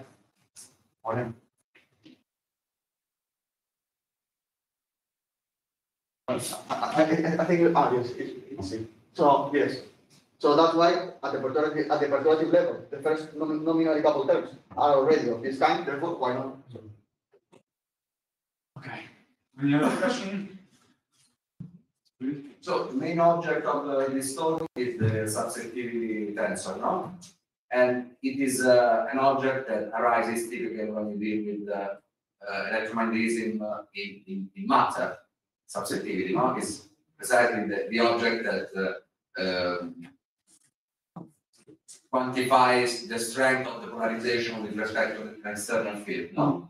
In this work, you have no propagation in matter. You're not dealing with this subject, no? But what is the physical meaning of the subjectivity tensor in this case? Okay, thank you for the question. We're just calling it susceptibility tensor. You could take it as a definition, just to name the chi tensor as a different way. Instead of saying chi, we say susceptibility tensor. If you are asking me for the very precise meaning of susceptibility tensor, I can tell you at this moment the physical meaning. I should have to take a look at the when we to couple the different kind of matter to see how it couples. But at this moment we just call chi susceptibility tensor just to give it a different name instead of a letter. In your scheme is the constant of proportionality between the strength tensor, the gauge strength tensor, and its dual. Yes, that's it. Yes, that's it. Yes, in the Marshall theory would be one. Yes, that's it. Exactly. This is what you said. Exactly. In the constitutive relation, which relates the dual field strength H with F, it's just this tensor. Yes, exactly. Thank you.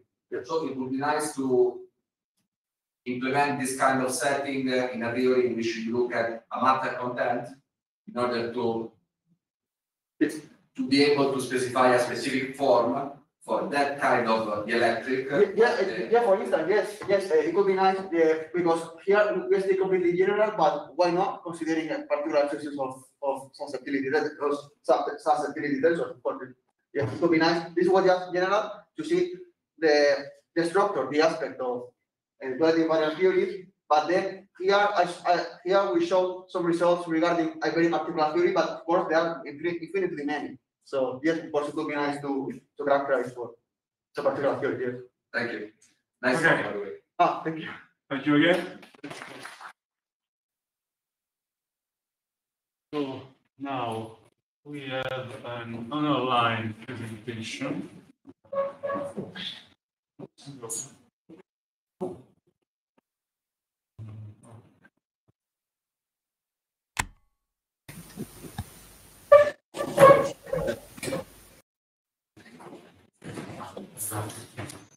Anita, can you hear us?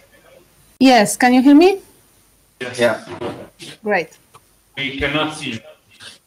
Yes, because my camera doesn't work, sorry.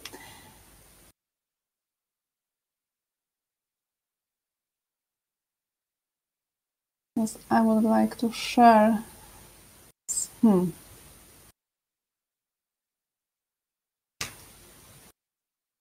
Okay, can you see the slides?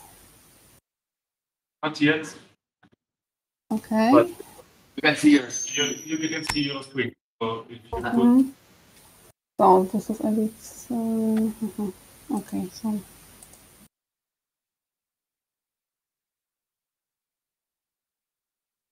Now you should see it, right?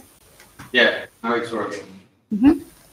Okay, so from this old presentation, I would just like to show you 2 slides before I will go to some papers. So I was told that this is a workshop, so I need to prepare like a proper presentation. So today I would like to show you some ideas I have about how to test modified gravity theories with the use of exoplanets. But firstly, let us discuss if we really can do that. So you can ask, for the motivation, why we mix these 2 notions, like the modified gravity and substellar objects. So there are already a number of papers in which you can find that really modified gravity theory. Here we mainly discuss Palatini-like gravities, but modified gravity affects especially gravitational physics of non-relativistic objects. If you are interested in more details, you can see the review or some papers, not only on Palatini, but also other theories of gravity. I also believe that because we understand the physics of low-mass stars, of the sun, also of the planets a bit better than the physics of neutron stars and black holes. So maybe this will give us a possibility to understand effects of gravity a bit better than when we think about early universe or those compact objects.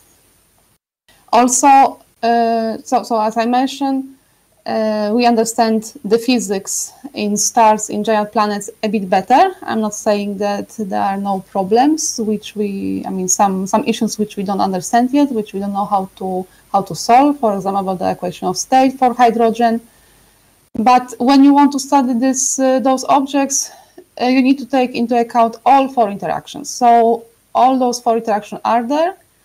They are like mixing together when you calculate something, some nuclear reactions and so on. So we need to take into account the nuclear physics, particle physics, and also gravity, because it has a lot to say in such a situation. And as I said, we understand the physics in those regimes of temperatures and pressure a bit better than in the case of neutron stars, for example. So far, the main idea, the main issue I found regarding modified gravity and those objects is that we understand. What we see. The biggest difference with respect to the Newtonian physics or general relativity is related to the age of particular objects. So, for example, there are some white dwarfs which seems to be older than the universe when they are described in Newtonian physics or in general relativity. But when you take into account general relativity, some phases of the stellar evolution are much shorter than the ones provided by Newtonian physics. I will not talk here about that. I will just show you how this is related with Jupiter-like planet, for example. So also this finding has quite important thing related to the formation of the solar system, because if a planet such as Jupiter, evolution of such a planet is a bit different than in a common accepted model like Newtonian gravity, because in solar system, when we consider planets, we use Newtonian physics. So if Newtonian physics, which we use for describing non-relativistic objects, so the stars like the sun or planets, if we have very, very slight difference, so maybe the physical properties like temperatures, internal structure, and so on are not so significant different from Newtonian physics. However, in the age we see, in the whole evolution, the time a given object needs to evaluate from one point of the evolution to another is quite significant, as you can see on some picture. And also, modified gravity really affects some age determination techniques which are related to the lithium methods. Here I will not talk about that. If you are interested, you can have a look in those papers. Moreover, another motivation is that really pretty soon, in 4 years from now or a bit longer, we will have really a lot of data with better accuracy than now from many missions from NASA and ESA. So also having models in different fields of gravity which describe those objects, so we will be able to do the statistics using those data and constrain fields of gravity or test those fields. But this is already, we are preparing the model. I am collaborating with people who know how to deal with such a data, how to do the statistics. So in a few years, I hope on another workshop I will be able to show you some results regarding this problem. So this is like the main motivation. So let me just repeat that: modify gravity. Not all fields of gravity, but like the most popular, metric affine, scalar, tensor, theories, they modify non-relativistic physics. So just another motivation, because here I am using the word low mass objects. So by this I mean low mass stars like the sun, or smaller stars, brown dwarfs, and also the planets. So the planets, we can divide planets into terrestrial planets like the Earth, Mars, Venus, and also into giant gaseous planets, so like Jupiter, Saturn, for example. And most of the exoplanets we have now are Jupiter-like planets. So there are gaseous giants, which is not very weird because they are huge. So they are much easier to detect than the terrestrial planets. However, we can also have, I mean, we have quite a lot terrestrial planets. And most of them are related to the Kepler missions. And here on that picture, just for curiosity, I am showing you some another system with a low mass star. So that star is smaller than our sun. So there is a planet of a very similar size and very similar properties, which is in the so-called habitable zone. So maybe on that planet, because it's very similar, it is in the habitable zone. So the tidal forces and the star's properties are in such a way that maybe here on that planet there is under life, like on the Earth. But as I mentioned, modified gravity modifies such stars. I mean the internal properties. So also, because in order to get the idea if this region is habitable or not, you need to know the properties of your star, and also the properties of the planet also depend on modified gravity. So here I wrote a few notes. There are already tests of standard model of particle physics of dark matter with the use of low mass stars and brown dwarfs. And also there are more and more papers regarding fields of gravity, which we can also use those objects to test fields of gravity. So I've already done this talk many times. So this time I just wanted to focus on exoplanets. So let me, this will be a bit complicated because I need to share again another paper. So, yes. So, is it big enough that you can see? Okay, now I think it should be better, but I don't see it very well. Okay, so firstly, I would like to talk about Jupiter-like planets, or Jupiter planets, especially that we have already quite big statistics, and soon we will have much bigger data set regarding those objects with good accuracy. So Here in that paper, like the most important thing I would like to show you is that cooling time of given planets is different in modified gravity. So it means that we have the evolution of such an object is a bit different. So in that paper, as an example, I'm using Jupiter, the Sun system. So the Jupiter-Sun distance, mass of Jupiter, mass of the Sun, and so on. So those properties. So let me jump to the modeling of those objects. So firstly, generally we need to consider like 3 different regions of the planet. So firstly, and this is the most tricky part, so how to model atmosphere of a planet, or generally also of the star.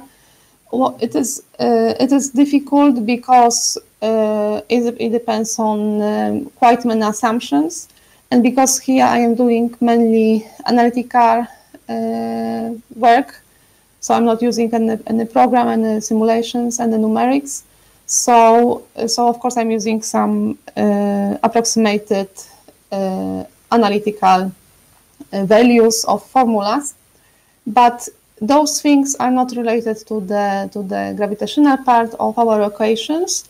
So generally we should have the same effect if we improve this kind of description. So I am working a bit now on that one, but because I'm not a specialist on the opacity, opacity tells you how opaque the matter is for the electromagnetic radiation, and this is really very important when you want to model any object like a star or a planet. So this is like the weak point of like any of those works I am showing you. So as I say, there is quite many simplifications related to description of the atmosphere.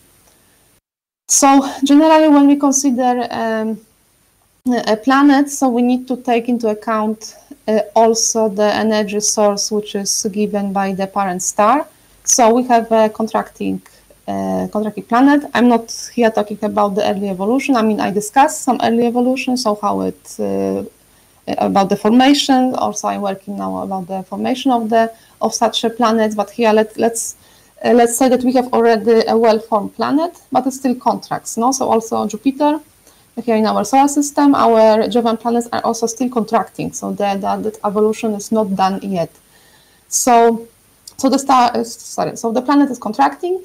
So there is the energy release related to that gravitational contraction, which is radiated away from the atmosphere. So this is why the atmosphere is important here.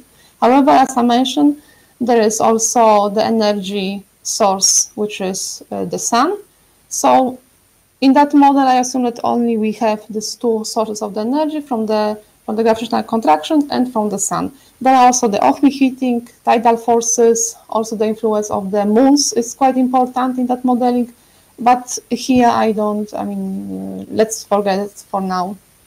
So generally there is a notion which is called the thermal equilibrium. So this is the effective temperature when the star already finished contraction. So we can say this equilibrium temperature is a temperature which, when you have the energy from the sun and it radiates away the energy which it absorbs. But because the planet is still contracting, there's another source. So the equilibrium temperature is not equal to the effective temperature. So we need to find this relation, and this can be done by this Eddington's approximation. I will not go into the details, but at the end we can have such equation. So this is the equation number 1, which we need for our modeling. Then, having this, we can calculate the pressure in the atmosphere. So using some very simple opacity model, we can calculate what is the pressure in the atmosphere. So you see it depends on those temperatures from the previous equation. So we have, let's say, for now the atmospheric values. And then another important region is the so-called boundary between the atmosphere in the interior. The interior of of Jupiter-like planets can be considered as a fully convective. So it means that we can use polytropic equation of state, which is nice because it's analytical. We can do a lot of calculations, and the atmosphere is radiative. And there is a condition which tells you when you can switch one of kind of energy transport, like convective one, into the radiative one. It turns out that it also depends on the theory of gravity, but this was shown in another paper. So here we need the boundary between these two. So we need to have the temperature and pressure on that boundary, and this can be done with the use of the so-called critical depth, which you calculate from optical depth. So I don't want to go into details in order not to make you sleepy, but generally we can get those two equations. Just let me say that this U and W, this is related to the opacity model. So this is already quite, as you see, I mean, this is really important, this opacity science, which I don't know very well. Unfortunately, I mean, I am using the approximation, which is good for like a simple planet, but if I want to improve that description, I should take care more about those things here. So this boundary pressure and boundary temperature depends on the model of gravity. So here I am using Palatini quadratic model, and my parameter is alpha and delta, which is related to alpha. No details about that, how and so on. If you are interested, we can discuss later. You can write me and so on. So you see that here we have the modification. And then we need to derive those values for the interior. So here I assume a simple mixture. So we have the ideal gas and the polytropic equation of state.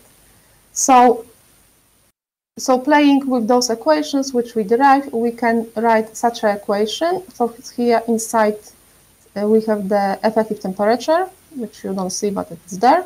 So how the effective temperature is related to the internal, some internal observational stuff of your planet, because this is the mass of the planet and the radius. And of course, everywhere is opacity by this U and W. Again, we see that it depends on the model of gravity.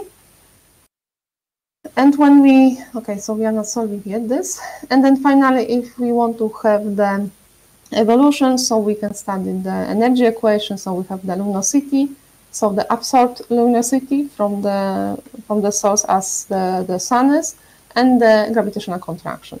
So when we take all those equations I derived before into account, at the end we can write the evolutionary equation, which again depends on the modified gravity. And I can solve those three equations. This one, the one which relates the effective temperature with the radius, and this equation. So I can solve that equation and to draw this Hertzsprung-Russell diagram for a giant planet. So here I consider Jupiter, and you can see that firstly the evolutionary paths are different. So maybe in the temperature and in the luminosity there will not be very big difference, because here I assume also that I have a lot of simplification. So when I consider a realistic model, the situation can be either, I mean, the difference can be either smaller than between these two curves, but there is quite significant difference in the time, in the age of the planet. So let me show you here a table. So as you see, so this is for alpha equal like those two values. So generally, effective temperature and luminosity are not very different for, I mean, between modified gravity and Newtonian physics. But here I calculated the age, so you can see that especially in the late evolution, somehow this time accelerates. I mean, the age accelerates. So it can happen that that our Jupiter is, I don't know, twice younger or older. So, so this is the situations, and it gives us, I mean, the question which appears immediately. So, because the way how we model solar system, our solar system, really depends on the physics, on the formation of Jupiter. So, if we believe that there is another theory of gravity, I'm not claiming here that this is Palatini gravity, but if there is any theory of gravity which describes the whole universe, everything what we would like to have, and describes a bit better than general relativity, and that theory modifies even slightly the Newtonian physics, our knowledge about the solar system formation is different than the one we believe. There are many problems related to the formation of the solar system. I will not discuss them here. But this is like the first step here for the works regarding German exoplanets. Soon there will be something more, I hope. So maybe let me allow to jump to another paper. Yes, you should see this one. Let me make it bigger. So this paper regards terrestrial planets, so not only the exoplanets but also the Earth, as you will see. And here we are giving the idea that using earthquakes, I mean data from the seismic data from the earthquakes and Marsquakes, maybe not now, because maybe our instruments are not good enough, but I will show you that maybe in 10 or a bit more years they will be a bit better. So using those data, we will be able to test theories of gravity. But again, theories of gravity which slightly modify Newtonian physics. So let me just show you the main results. But to do that, I need to show you another picture from another paper. So this is what I don't like about this big button, that I cannot just share.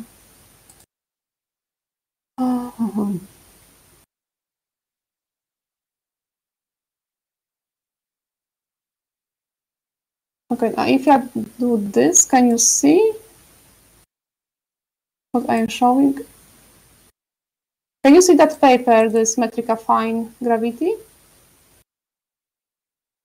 Yeah, we can see it. Ah, great. Okay, so it will be much easier for me. So let's jump here to that paper. So this is very important paper with a very, very important tool. So mass radius relation for solid exoplanets. So, and this is the picture I would like to show you from that paper. So, so here they are using Newtonian equations, Newtonian hydrostatic equilibrium equation.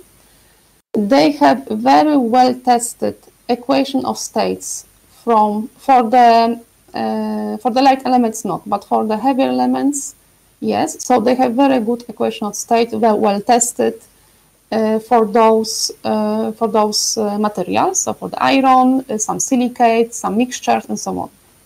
So as you can see, we can draw this picture with those lines, with those curves, and each material has a particular curve. No? So here they are in colors. And this is a very nice picture and a very, very good tool, something which people studying exoplanets are using often. So for example, when I was showing you at the very beginning this Kepler planet, and there was a claim that this planet is like the Earth, so how they know that this is the Earth-like planet? I mean, using this picture, and of course later on, if they know there is a planet, they aim more telescopes there, they get more data, also data about from the sun, from the metallicity of the sun. So they have more or less the idea what are the main elements of the solar system, this Kepler system. But this is like the first idea. The first idea you can get about the type of the planet you have. So we know that we have those curves, and each curve is for each different material, for mixtures and so on. And here you have some planets. So there are the solar system planets. And those are some exoplanets with some arrows bars. So those two planets, here the bigger one is the Earth. This is Mars, or Venus, sorry. Mars, Mercury is not visible here. Uranus and Neptune, Saturn and Jupiter. So you see, for example, Jupiter is on the helium, or the mixture of the helium and hydrogen curve. The Earth and Venus are very similar, and they're on the silicon curves, and so on. So if I have some exoplanet, so for example this one, so I know that this exoplanet is very similar to Neptune and Uranus. Those are very similar to Jupiter, and so on. So this is like really very important tool. There are already, this paper is from 2007, I think. So there are already, this picture is also improved a bit. But what I demonstrate with my colleague, those pictures, when you use some modified gravity, here again Palatini quadratic model with the parameter alpha. So those pictures can be different. So here there is just silicate. So the planet here we model is made of only one material. So here silicate. Here you have water, iron. So you see that especially for bigger planets, because like for Mercury or here for Mars and the Earth, we don't see a really big difference.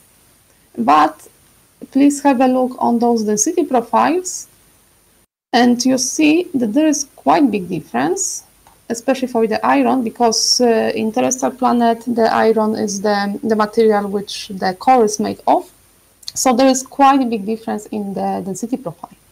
So we know, okay, I know that this is only a toy model, the planet made of just one material. But here we proposed a test of gravity with using the seismology because we know that there's one planet, and soon there will be two planets that we know the composition and also the structure of the planet we know very well, and this is the Earth. And this is the picture from the so-called preliminary reference Earth model. So this model has 7 layers. So here you have the core, the iron core, and here there are some silicates and some mixture of silicates and something else. So this is the density profile, how the density changes with respect to the radius. So this is the picture. In another paper, we already improved the previous modeling. So we have 2 layers. So you see that again in modified gravity, so that here is this prem model, let's say, for alpha equals 0. So you see that we can have different core values, and also the boundaries. So when the core finish and the mantle begins can be also different. And this fact has a big influence on the polar moment of inertia. So when we know the density profile, we can calculate this model of inertia and compare it with the observational one. So this is the precession rate, which is caused by the gravitational torques from the sun. All those quantities, yeah, you can read more details. I don't have time now, but all those quantities are very well. I mean, the accuracy of those values is very, very good in the case of the solar system planets, so especially for the Earth and for the Mars. On the Mars, we have already a seismometer, so soon we will have also data about the internal structure of the Mars, so we'll have another planet to study. So because in modified gravity we can have different profiles. So this will have an effect on this one, and we can compare it with the observational data. So this is like the first idea, and yeah, and because so maybe I will finish now. I have something more, but now I see that I am lacking of the time. So do not let me repeat. We know very well And this prem model is from 80s, so now it's like 40 years more. We have more information. And let me just, because you can ask the question, okay, but those alphas are very small, so maybe this effect will be hidden in the errors. We will not be able to constrain theories of gravity, and you are pretty right. But we are still improving first this prem model, so we know better and better what is happening in different zones, in different regions of the Earth. Still, there are a lot of things we don't understand, but we understand better. For example, recently in this year, so this is a very interesting paper, and so the seismic instruments are also getting better. So this experiment revealed that the core of the planet, of the inner core, is liquid or mushy. But before that, we had been believing that this is solid. Another thing that something like 10 years from now, there will be a new generation of the neutrinos telescopes. And those telescopes, those neutrinos data and so on, will help us to understand what is in reality the matter density, because from the prem model you assume Newtonian physics. So when you look at the prem model, you have the densities of each zone, and those densities are model dependent. Here, this very likely it will not be the case.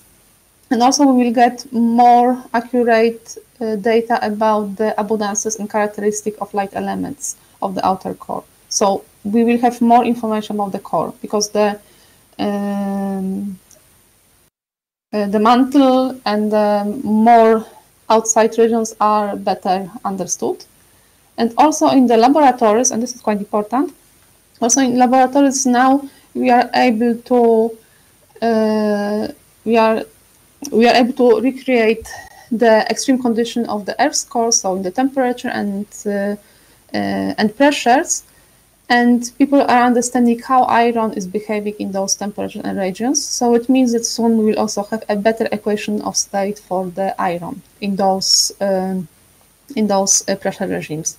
So I'm not saying that now we will be able, like, really to test and constrain fields of gravity, but very soon, when we really know what is the equation of state of this inner core, which is like the big question mark here for the Earth, also we will understand better a bit those boundary. We will be able to constrain the fields of gravity, because as you see, there is really a difference in density profiles. Yeah, so this is what I wanted to show you today.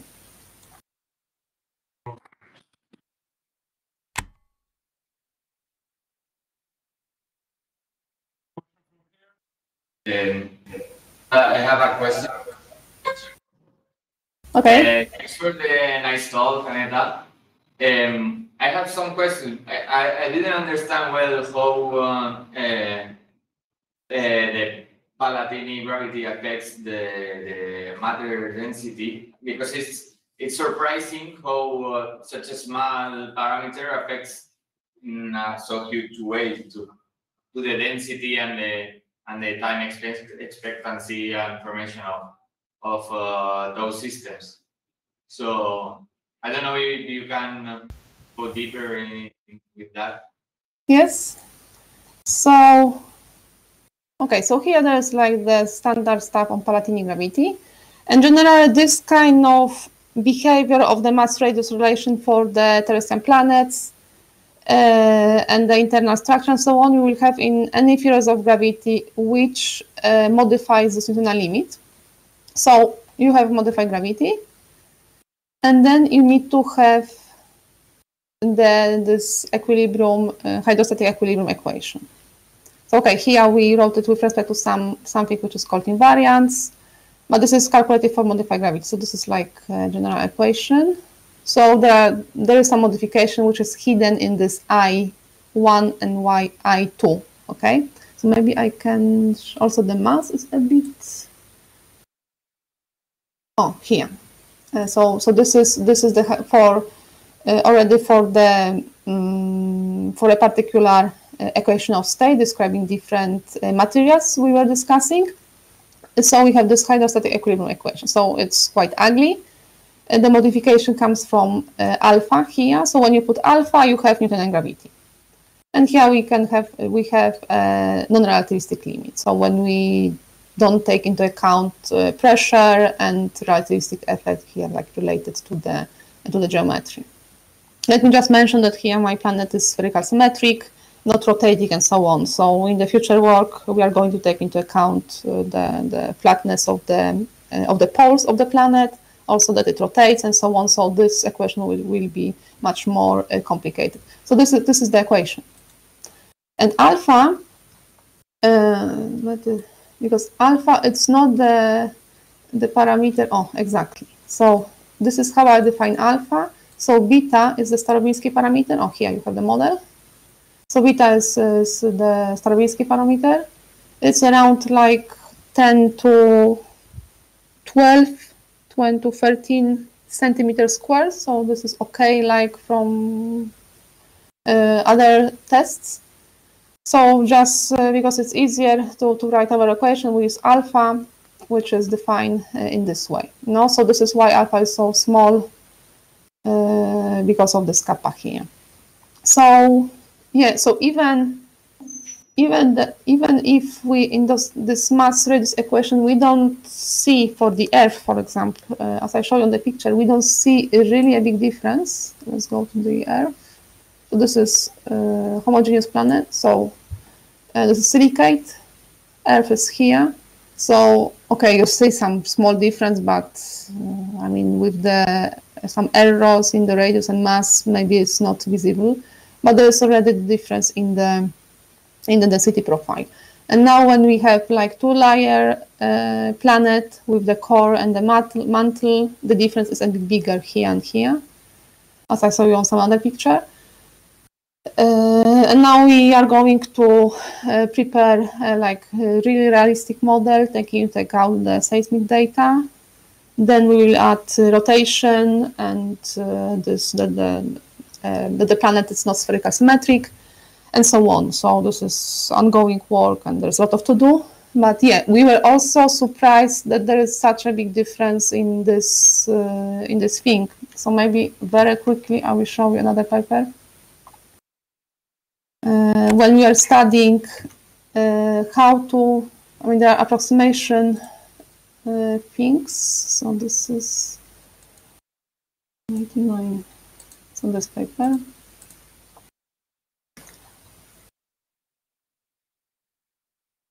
So here we're studying like interiors of terrestrial planets or exoplanets. But there is also a tool how to get the idea about the composition of the exoplanets when you only have a radius and the mass of the planet. So, but this is a very approximate idea, but it works quite well, like 20%. It's okay with with other data. So using this formality, which I'm not going to discuss, but let show me what we got. So, for example, the pressure in the mantle.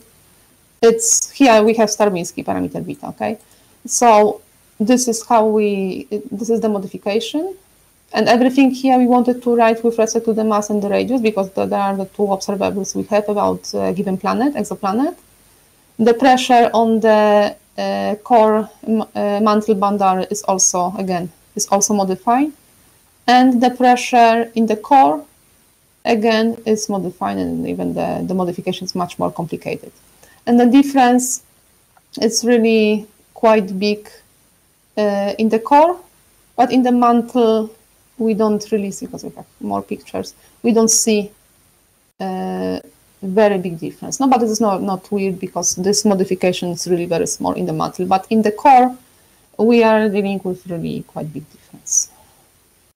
Okay, and because so measurements on the density of the core of the Earth could lead us to some bounds to theories of these Palatine theories. Rather not, because what we know about now the interior, I mean about the properties of the core, like pressure or density. So we have some seismic data, And from this seismic data and Newtonian equations, we get the pressure or the density of the core. So this is a model-dependent thing. But what we have from the PREM model, we have the boundaries. So we know when there is a big drop between one layer and another one, like this. So what we know well is the boundary, okay? And we see that also the boundary depends on the model of gravity.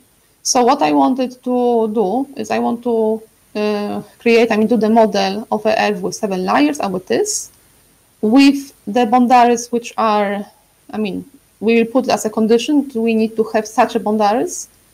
And because of those boundaries, we likely will be able to say something about the parameter alpha, to constrain the alpha. Okay. Anita, just curiosity. I was wondering whether you are taking into account the effects on modified gravity also in the radiation emitted from the star. Okay, could you repeat? Or maybe you can, because I know if you are in the room, I don't hear you well. Okay. If you have taken into account the effects of the modified gravity also in radiation emitted from the star, by the star. Yes. So for now, no, because this is difficult because you need to really take into account a lot of things, and for this I need to have already some tools like MESA, for example, or some other codes which take into account a lot of things. So for now, I am dealing with just single systems. So I am studying a star or a planet. Okay, with Jupiter and generally with the evolution of a planet, you need to take into account the star, so the parent star. But here, I'm not taking into account it yet. But maybe in the future, when I learn more tools related to modeling, yes, I hope, yes, but it should be taken into account because also the physics of the sun will be different in modified gravity, a bit. Okay, thank you again. Thank you. Now we proceed with the last talk of this morning session.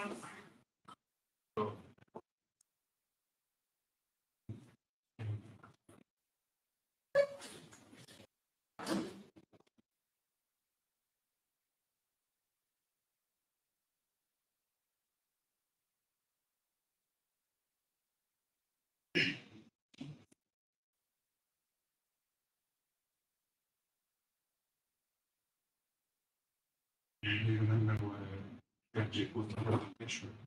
No.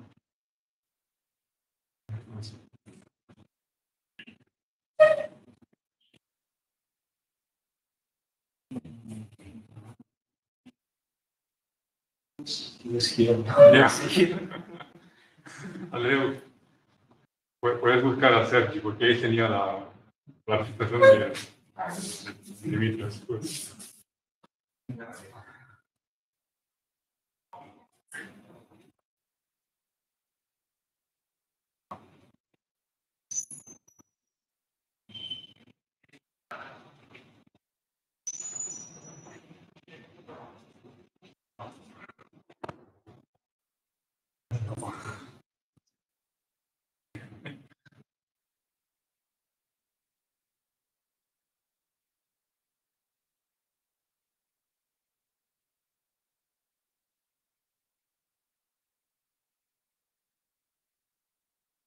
Thank you. Okay. We got it. We got it.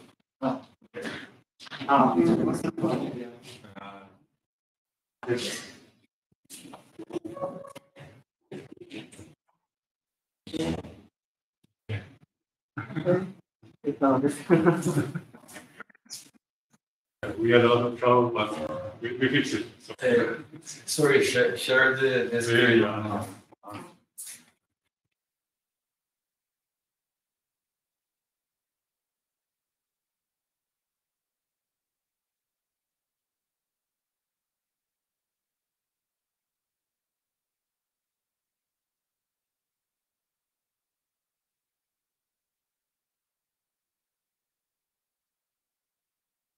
Okay now? Yeah. Sorry. So, our speaker today is Dimitrios Karas from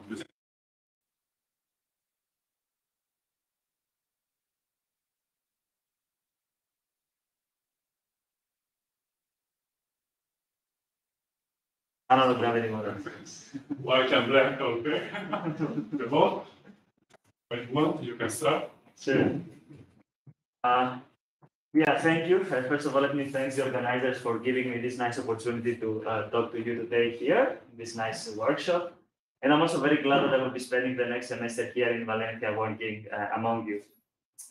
So this is a work that I have been doing here at Louisiana State University, working with my advisor, Ivan Bullo, and another graduate student who actually now has graduated. He's a postdoc at the Arizona University, Andrew Riccardi.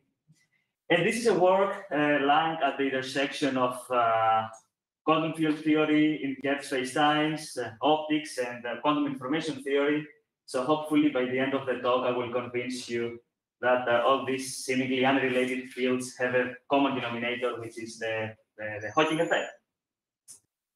Okay, so I will start with a little bit of historic motivation. So as you know, in 1974, Stephen Hawking astonished the scientific community by showing theoretically that when one takes into account the quantum effects of matter, of a scalar field, propagating close to a black hole spacetime, he showed that the black holes emit a thermal type of radiation, which is of quantum origin.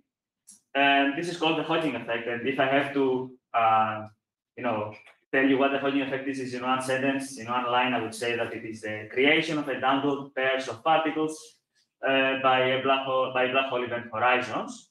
So the usual narrative goes as follows. So the main ingredient for the Hawking effect is a black hole and the quantum field.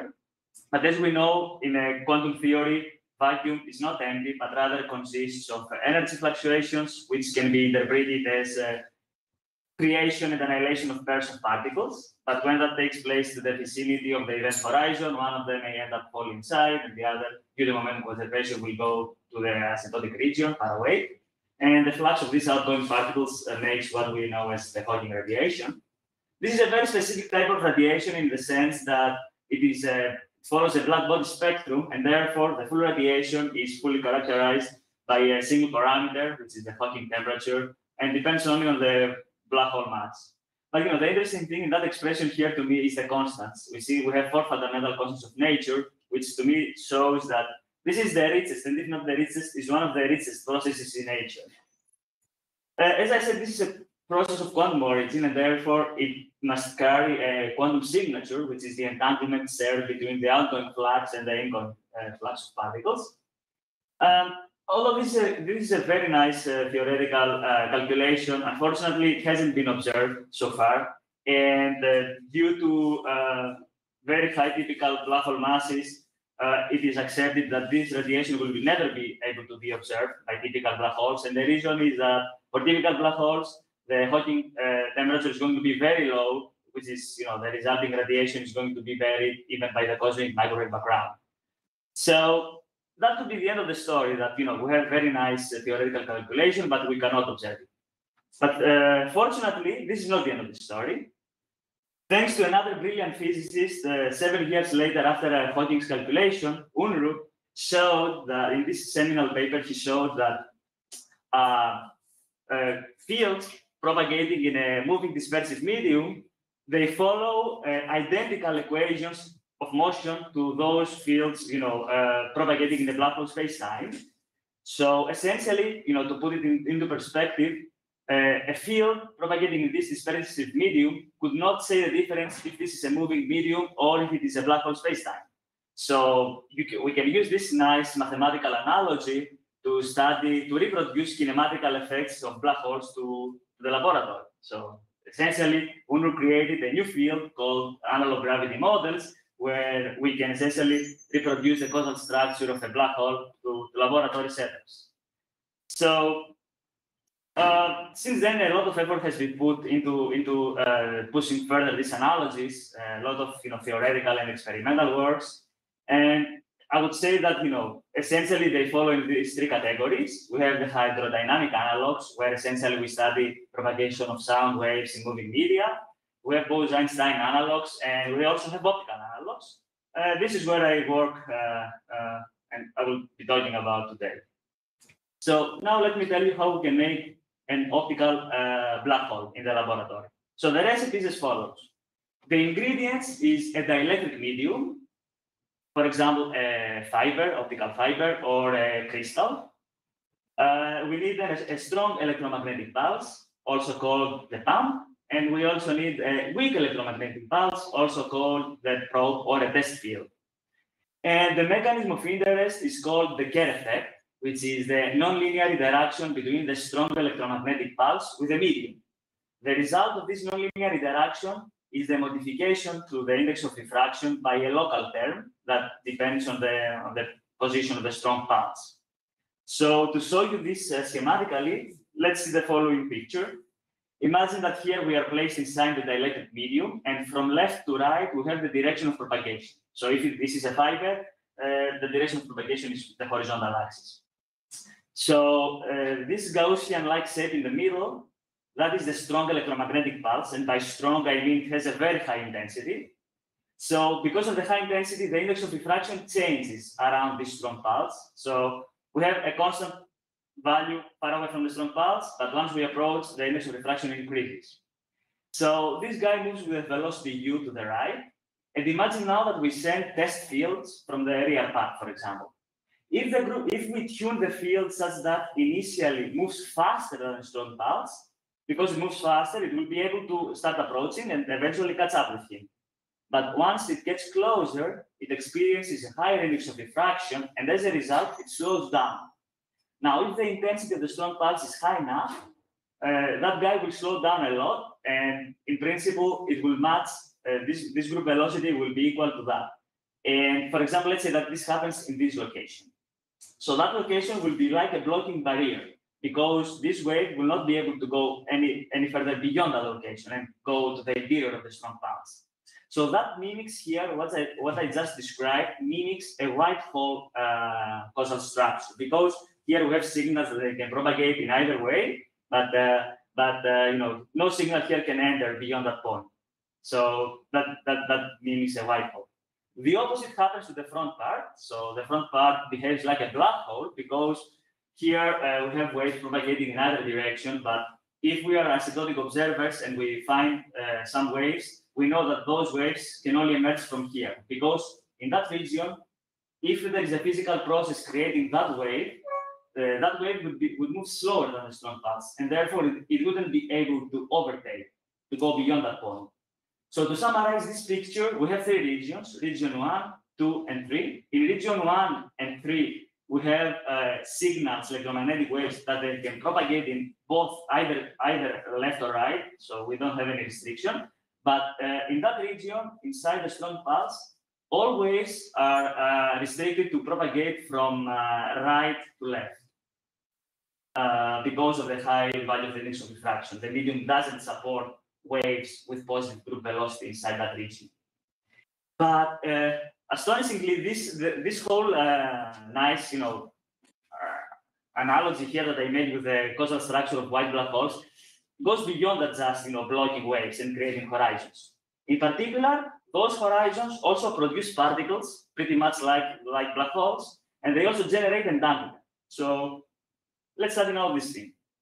Again, I have the previous picture, and here I need to give you a bit more information about the model. So we need to think about the whole process in the co-moving frame to the strong pulse. So imagine that we are observers following the strong pulse. So what we will see is just waves coming and go. And for example, for the white hole case, we will see waves coming and blocked at a certain location. Now, if we solve the dispersion relation to the co-moving frame, we find that if we go to the asymptotic region, for example, let's forget from here to the left, if we go far away from the strong pulse and we solve the dispersion relation, we find that we have, for a given frequency, we get 4 different wave numbers. So that means that the medium supports 4 different types of waves.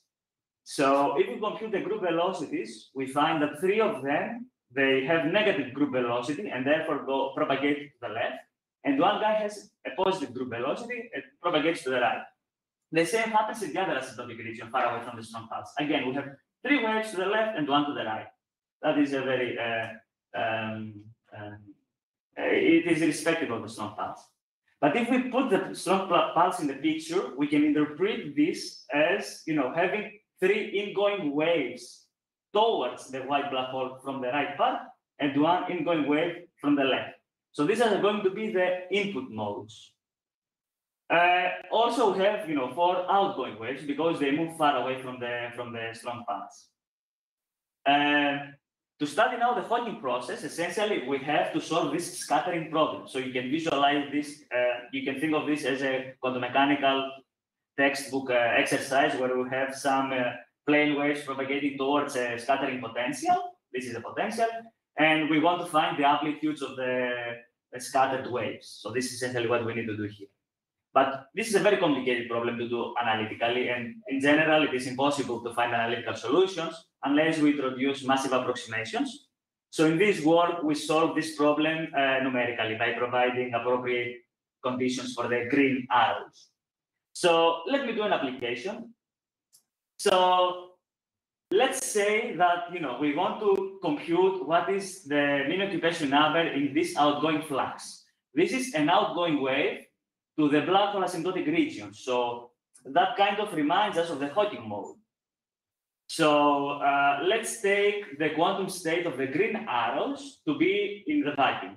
So first of all, by scattering, I mean that we need to relate the amplitudes of the red arrows to the green arrows, and essentially this means to write down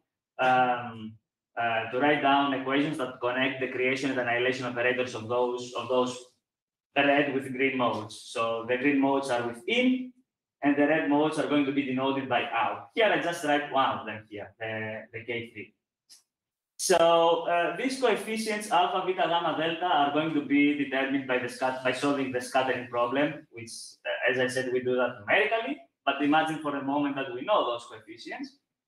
So what I want to compute is that if I put the green arrows in the vacuum state, so I study fluctuations of the electromagnetic field propagating towards the strong pulse, I find that we see that if the initial state is in the vacuum, we think in the Heisenberg picture, so the state doesn't evolve, but rather the operators evolve. So we find that we get a non-zero result for the outgoing flux, and this is essentially the particle creation we see in this model here. So we have particle creation by the interaction between coming from the interaction of the green arrows with the horizon. And in particular, one can show that this beta coefficient essentially follows a black body spectrum up to some correction here, which is due to dispersive effects. And essentially, it is pretty much to a great agreement. It's a thermal spectrum, and one can extract a temperature. One can extract the Hawking temperature, which it has been done in this paper, also by UNR is involved. And they show that this temperature depends on the characteristic of the strong pulse. For example, U is the speed of the pulse, and psi is a parameter that tells us the stiffness of the strong pulse at the horizon. So this is essentially plays the role of the surface gravity. Now, our work here focuses mainly on analyzing the quantum aspects of this process. So in general, we have particle creation in all of the 4 red arrows. Here I just showed you an example for the green for this K3 red arrow. But together with particle creation, we have generation of entanglement, and this is a very important feature of the process because the whole goal of analog gravity is to experimentally verify the Hawking process. People have been able to find thermal generation of particles in classical media. For example, they found excitations of sound waves in water tanks. This is an experiment done by UNR, but such an experiment has been regarded as very classical. So there is no quantum aspects of the process to be studied, and therefore people still pursue to verify the Hawking process in a quantum setup. A very promising setup is this optical system that I am discussing. So let's now go and discuss the quantum aspects. So for that, I find it useful to use a simplified version of the scattering problem. Or if you want, we found, this is one of the merits of this work, that we have found a nice, clean way to write this complicated, messy scattering problem with a linear set of operations, very well known in the people doing quantum optics or continuous variable systems in quantum information theory. So the analogy goes as follows. Again, we see this. We see again these three waves. Those are going to be the three green arrows that I showed you earlier. We have two short wavelength modes. Those are going to be the modes that will generate the Hawking radiation at the event horizon. So here, those go to the event horizon. They produce a Hawking radiation and the Hawking partner falling inside the black hole. And we can find that we can model this process here with a two-mode squeezer. Two-mode squeezer is an optical setup, which essentially mathematically, this transformation here can be expressed by this set of equations. And essentially, this operation here generates particles. So if we start here with vacuum fluctuations, we find that we have photon created in this mode and in that mode, and these two modes are going to be entangled as well. In addition to that, in the Hawking radiation astrophysical black holes, there is another process called classical scattering, which is essentially some of the Hawking particles interact with the gravitational potential, and then they go back to the black hole. And we find that we can also model this classical process by another tool called the beam splitter, which essentially has one transmission channel and one reflection channel, and mathematically is described by this set of equations. And now this circuit is drawn only for the black hole. In a couple of slides, I'm going to extend it also to incorporate the white hole. For the moment, I'm just introducing a new tool to describe this scattering problem with very well-known tools for which we have analytical expressions. The important thing before the second important thing that I want to talk before I go to the entanglement is what types of quantum states we consider. So we restrict in general, to fully describe the quantum state, you need to know the density operators. But for bosonic systems, like the modes of electromagnetic field, or even simpler for a harmonic oscillator, the density operator is an infinitely dimensional matrix. So in general, it's not easy to compute. It can be difficult to compute analytically observables. So we restrict ourselves with a very nice class of quantum states called Gaussian states, for which all the information about the state can be encoded in the first moments and in the covariance matrix. This vector A is the vector including all creation and annihilation operators. So if we study just one harmonic oscillator, we just need a pair of creation and annihilation operators. And here, the covariance metrics essentially include the two-point function. It's just written in a nice way to extract, to remove unnecessary information like the mean values and the random commutation. So it's just, you can think of it at this moment, you can think of it as a nice redefinition of the two-point function. So the evolution, once we compute numerically the scattering matrix is going to be this matrix that I showed you earlier that contains the elements of alpha, beta, gamma, and delta. So if we incorporate the other elements to find how the other modes are related to the in modes, we can construct this S matrix. And we can involve this quantum state by just matrix multiplication, the first moment, and doing this operation for the two-point function, for the covariance matrix. Here, I use a little bit of jargon, so you can forget about that part. Essentially, I'm just stating it in case someone has seen that. But to answer whether a quantum state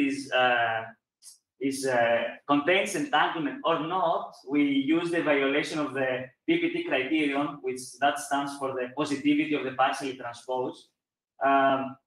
It's a very well-known criterion for which it tells you whether a quantum state is separable or not.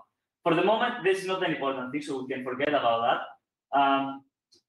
What I want to say is that out of this criterion, we can construct a function called logarithmic negativity, for which using that function we can see whether there is entanglement or not in a quantum state. And more than that, we can also quantify, we can measure how much entanglement that quantum state contains. So this is going to be very important for this work. Okay, now we are at the position of computing stuff. First of all, let's put all the initial modes, all the green arrows that I showed you, to the quantum state. Just vacuum fluctuations going to the white black hole. We find that in general, out of the 6 possible bipartitions for the outgoing red arrows, only 3 pairs contain entanglement. We can understand this by this equivalent circuit that I showed you earlier for the black hole case. So the black hole included only this part. Now with the white hole, we also have to put the other to extend it. And essentially, these boxes here, they model the particle creation at the horizon. So here, that squeezer corresponds to the particle creation happening at the black hole event horizon, and this corresponds to the particle creation happening at the white hole horizon. And here we have the classical gravitational scattering, which now in the optical case will be scattering due to dispersion. But in the astrophysical case, this is a gravitational scattering, the beam splitter. Okay, so these are going to be our initial modes, and in the output of this squeezer, we have the green line, which is the Hawking mode, and the Hawking partner. The difference is that the green line will go to our detector, to the Scry class, but the orange line will go to the white hole, because it's the Hawking mode staying inside the pulse and going to interact with the white hole horizon. So at the output of the squeezer, we have the generation of entanglement and particle creation. That's why you see colors only at the output of the horizon. Okay, so some important comments here. There is entanglement generated between the Hawking mode and the Hawking partner, and there is also entanglement generated between this mode coming out of the white hole with the other mode generated to the white hole. So this entanglement is going to be the strongest one. So this is the Hawking pair generated by the white hole. This pair has the strongest entanglement, and it is this pink curve.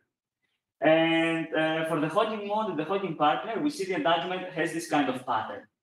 So it has a maximum here, and then it drops again with frequency. So first of all, we need to understand that with at lower frequencies, we have more production of particles. And this is because, it follows a Bose-Einstein distribution, the particle creation here. It's a thermal mechanism, so it follows with frequency. And the same pattern is expected by entanglement to be followed. The reason why this guy drops here is because the Hawking mode gets entangled with the other mode to the white hole case. And to the white hole side. And the more these guys they get entangled, the less the entanglement reduces between the Hawking mode and the Hawking partner. And that's why we see this drop here. So it's like the two squeezers, the two particle creation generators, if you want, they compete with each other. So the more entanglement we have here, the less we get here. And that kind of thing balances around this maximum. But as we go to higher frequencies, those two squeezers produce less particles, and therefore, they kind of decouple. So they kind of see the same input here and here. So that's why the two logarithmic negativities merge. And the same will happen if I plot here the intensity. So the intensity of the Hawking mode will be close to that. A more realistic scenario. So that was for vacuum fluctuations. A more realistic case is to consider the background noise. Because, there's going to be an apparatus in the laboratory, and we will have some background noise. So let's see how this can affect the entanglement. So the initial state is not anymore the vacuum, but rather is a mixed state where this is expressed in the Fock representation, and N is the mean occupation number of the thermal quanta of the, if you want, the photons of the room. If we compute again the logarithmic negativity, we find that let's compute the logarithmic negativity for the strongest entanglement pair. And in general, we find that in the absence of noise, we get what we found in the previous slide. It's always strictly non-zero, but it decays at larger frequencies. But once we put some noise, that guy reduces significantly, and also there's a cutoff beyond which completely vanishes. So up to that frequency, there is no entanglement there anymore, and therefore this is not a good setup to study the Hawking process because there are no quantum features to be measured. And in fact, the more we increase the noise, the fastest the logarithmic negativity decays, and the window for observability of the quantum aspects decreases significantly. So this is a very, if the room temperature is high enough, that phenomenon is even more important, and that restricts significantly the observation of the quantum aspects. So a promising avenue is to stimulate the Hawking process. Instead of studying vacuum fluctuations on top of the environmental noise, let's take a non-vacuum initial state for the green arrows that I showed you earlier. One candidate is to consider coherent states. Those are quantum states generated by acting this operator to the vacuum. And in the number states, in the Fock basis, if you want, they can be written in that way. Those states succeed in increasing the intensity of the Hawking radiation. So that is good because we can make measurements of the Hawking mode. However, they do not affect the entanglement. So the same entanglement we find for vacuum, the same entanglement we will get for coherent states. So these states are good to observe the Hawking intensity, but not the quantum aspects of the Hawking effect. Another set of states is the single mode squeezed states. So those states are generated by acting to the vacuum by this operator. And in the Fock representation, that is the resulting state. R here is the intensity of the single mode squeezer. So if I put here R equal to 0, I get just a vacuum. So so R determines the amount of squeezing. We find that this kind of states, we can increase the intensity of the Hawking radiation as we can do with coherent states. But on top of that, we can also enhance the generated entanglement. So let's go back to the previous plot. Ri is this is the amplitude of the single mode squeezer. That has to do with the initial state we input, and we find that for a given value of noise, if there is no initial squeezing, so if the input is just vacuum on top of the environmental noise, we get this blue line, which is drops rapidly, and there is a cutoff beyond which we see no quantum aspects. But if we include initial squeezing, the entanglement generated by the Hawking optical black hole increases significantly, and also the cutoff moves to the right, which is good because there is greater window of observability, and that behavior is monotonic with the initial squeezing. So the more we increase the initial squeezing, the more entanglement we get out of the Hawking process, and also the window increases. So therefore, that proves that the stimulated process with a single mode squeeze state increases the quantum aspects of the optical white black hole. So let me close with a few take-home messages. So the first point I want to emphasize is that what is important for the Hawking process is not the actual black hole, but rather the causal structure created by the black hole. And this universality can be taken into our advantage to reproduce this causal structure in laboratory setups in order to prove the Hawking effect. So my first point follows on these lines by saying that the black hole causal structure can be reproduced in dispersive flowing media. Operationally thinking, we can say that black holes and white holes can be thought of as two-mode squeezers, which is a very well-known operation for people working in optics. And the final point that I want to conclude with, which is also the result of this work, is that stimulating the Hawking process with a single-mode squeeze state is a promising strategy for the detection of the Hawking effect, as it enhances both the Hawking intensity and the entanglement generated by the Hawking process. So this is still a work in progress, but one part of it has been already submitted in a letter version to the archives and also for publication. So with these thoughts, I would like to close and thank you for your attention.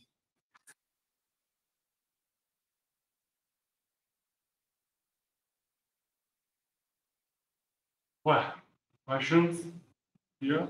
I have one. Yes. Dimitris, well, first of all, thank you for the talk. It was very nice. And do you know which are the current limitations, experimental limitations, to use these squeeze modes and observe this entanglement and also Hawking process? Yeah, thank you. Yeah, thank you for the question. First of all, because we are in dispersive media, it's hard for people to find a Hawking intensity which follows a black body spectrum. We have deviations, and that is already a limitation. But regarding the quantum aspects, a squeezing parameter of 2 is, I think, a little bit high. So probably we will not be able to have a lot of initial squeezing. So we are going to be closer to this side, which means less entanglement produced.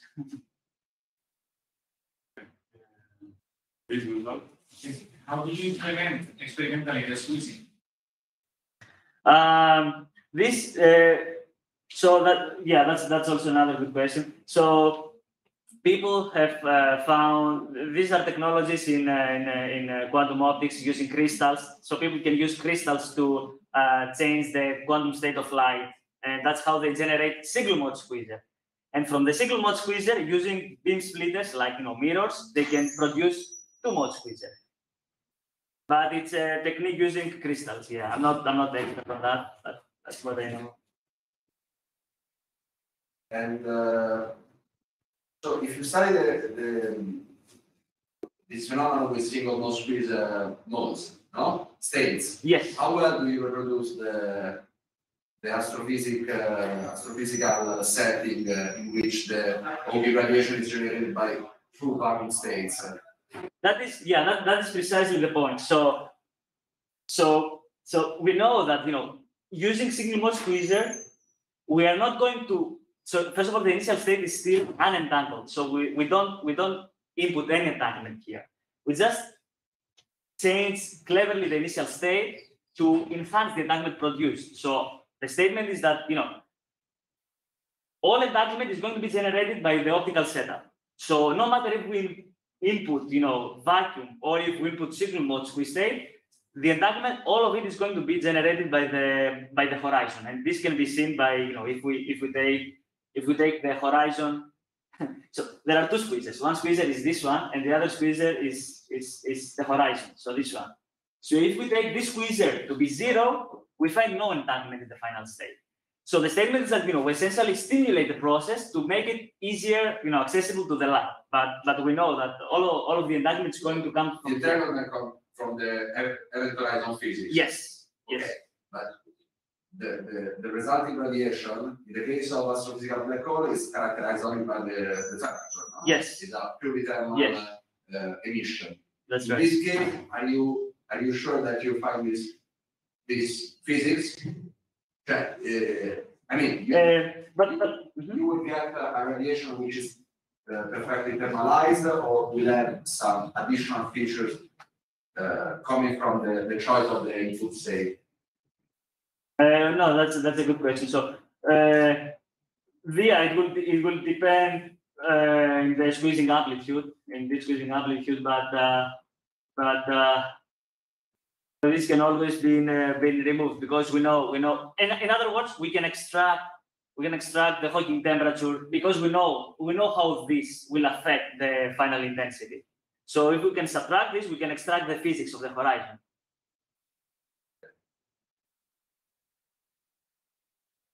Thank you. Thank you again. So, this was the last talk of the morning. I suppose we are hungry. So we see each other at the 3. Yeah. We stay here. Thank you. Thank you.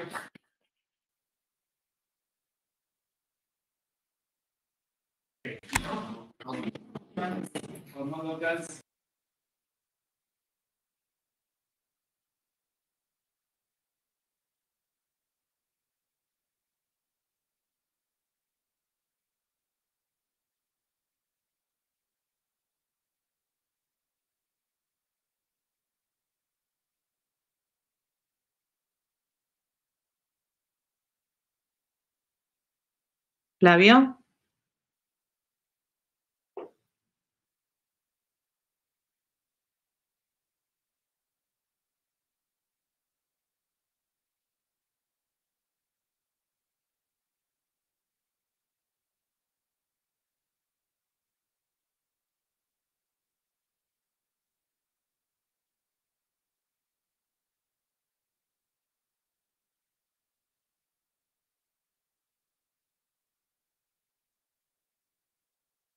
Andreu. Hola. ¿Me escuchas, Flavio? Ah, no, se quedó grabando la sesión por si quieren pararla. Sí, paremosla. Until it gets lost and carried. Vale, vale. It remains superimposed to the strong. Ya está. Well, I mean, of course, Why? you know,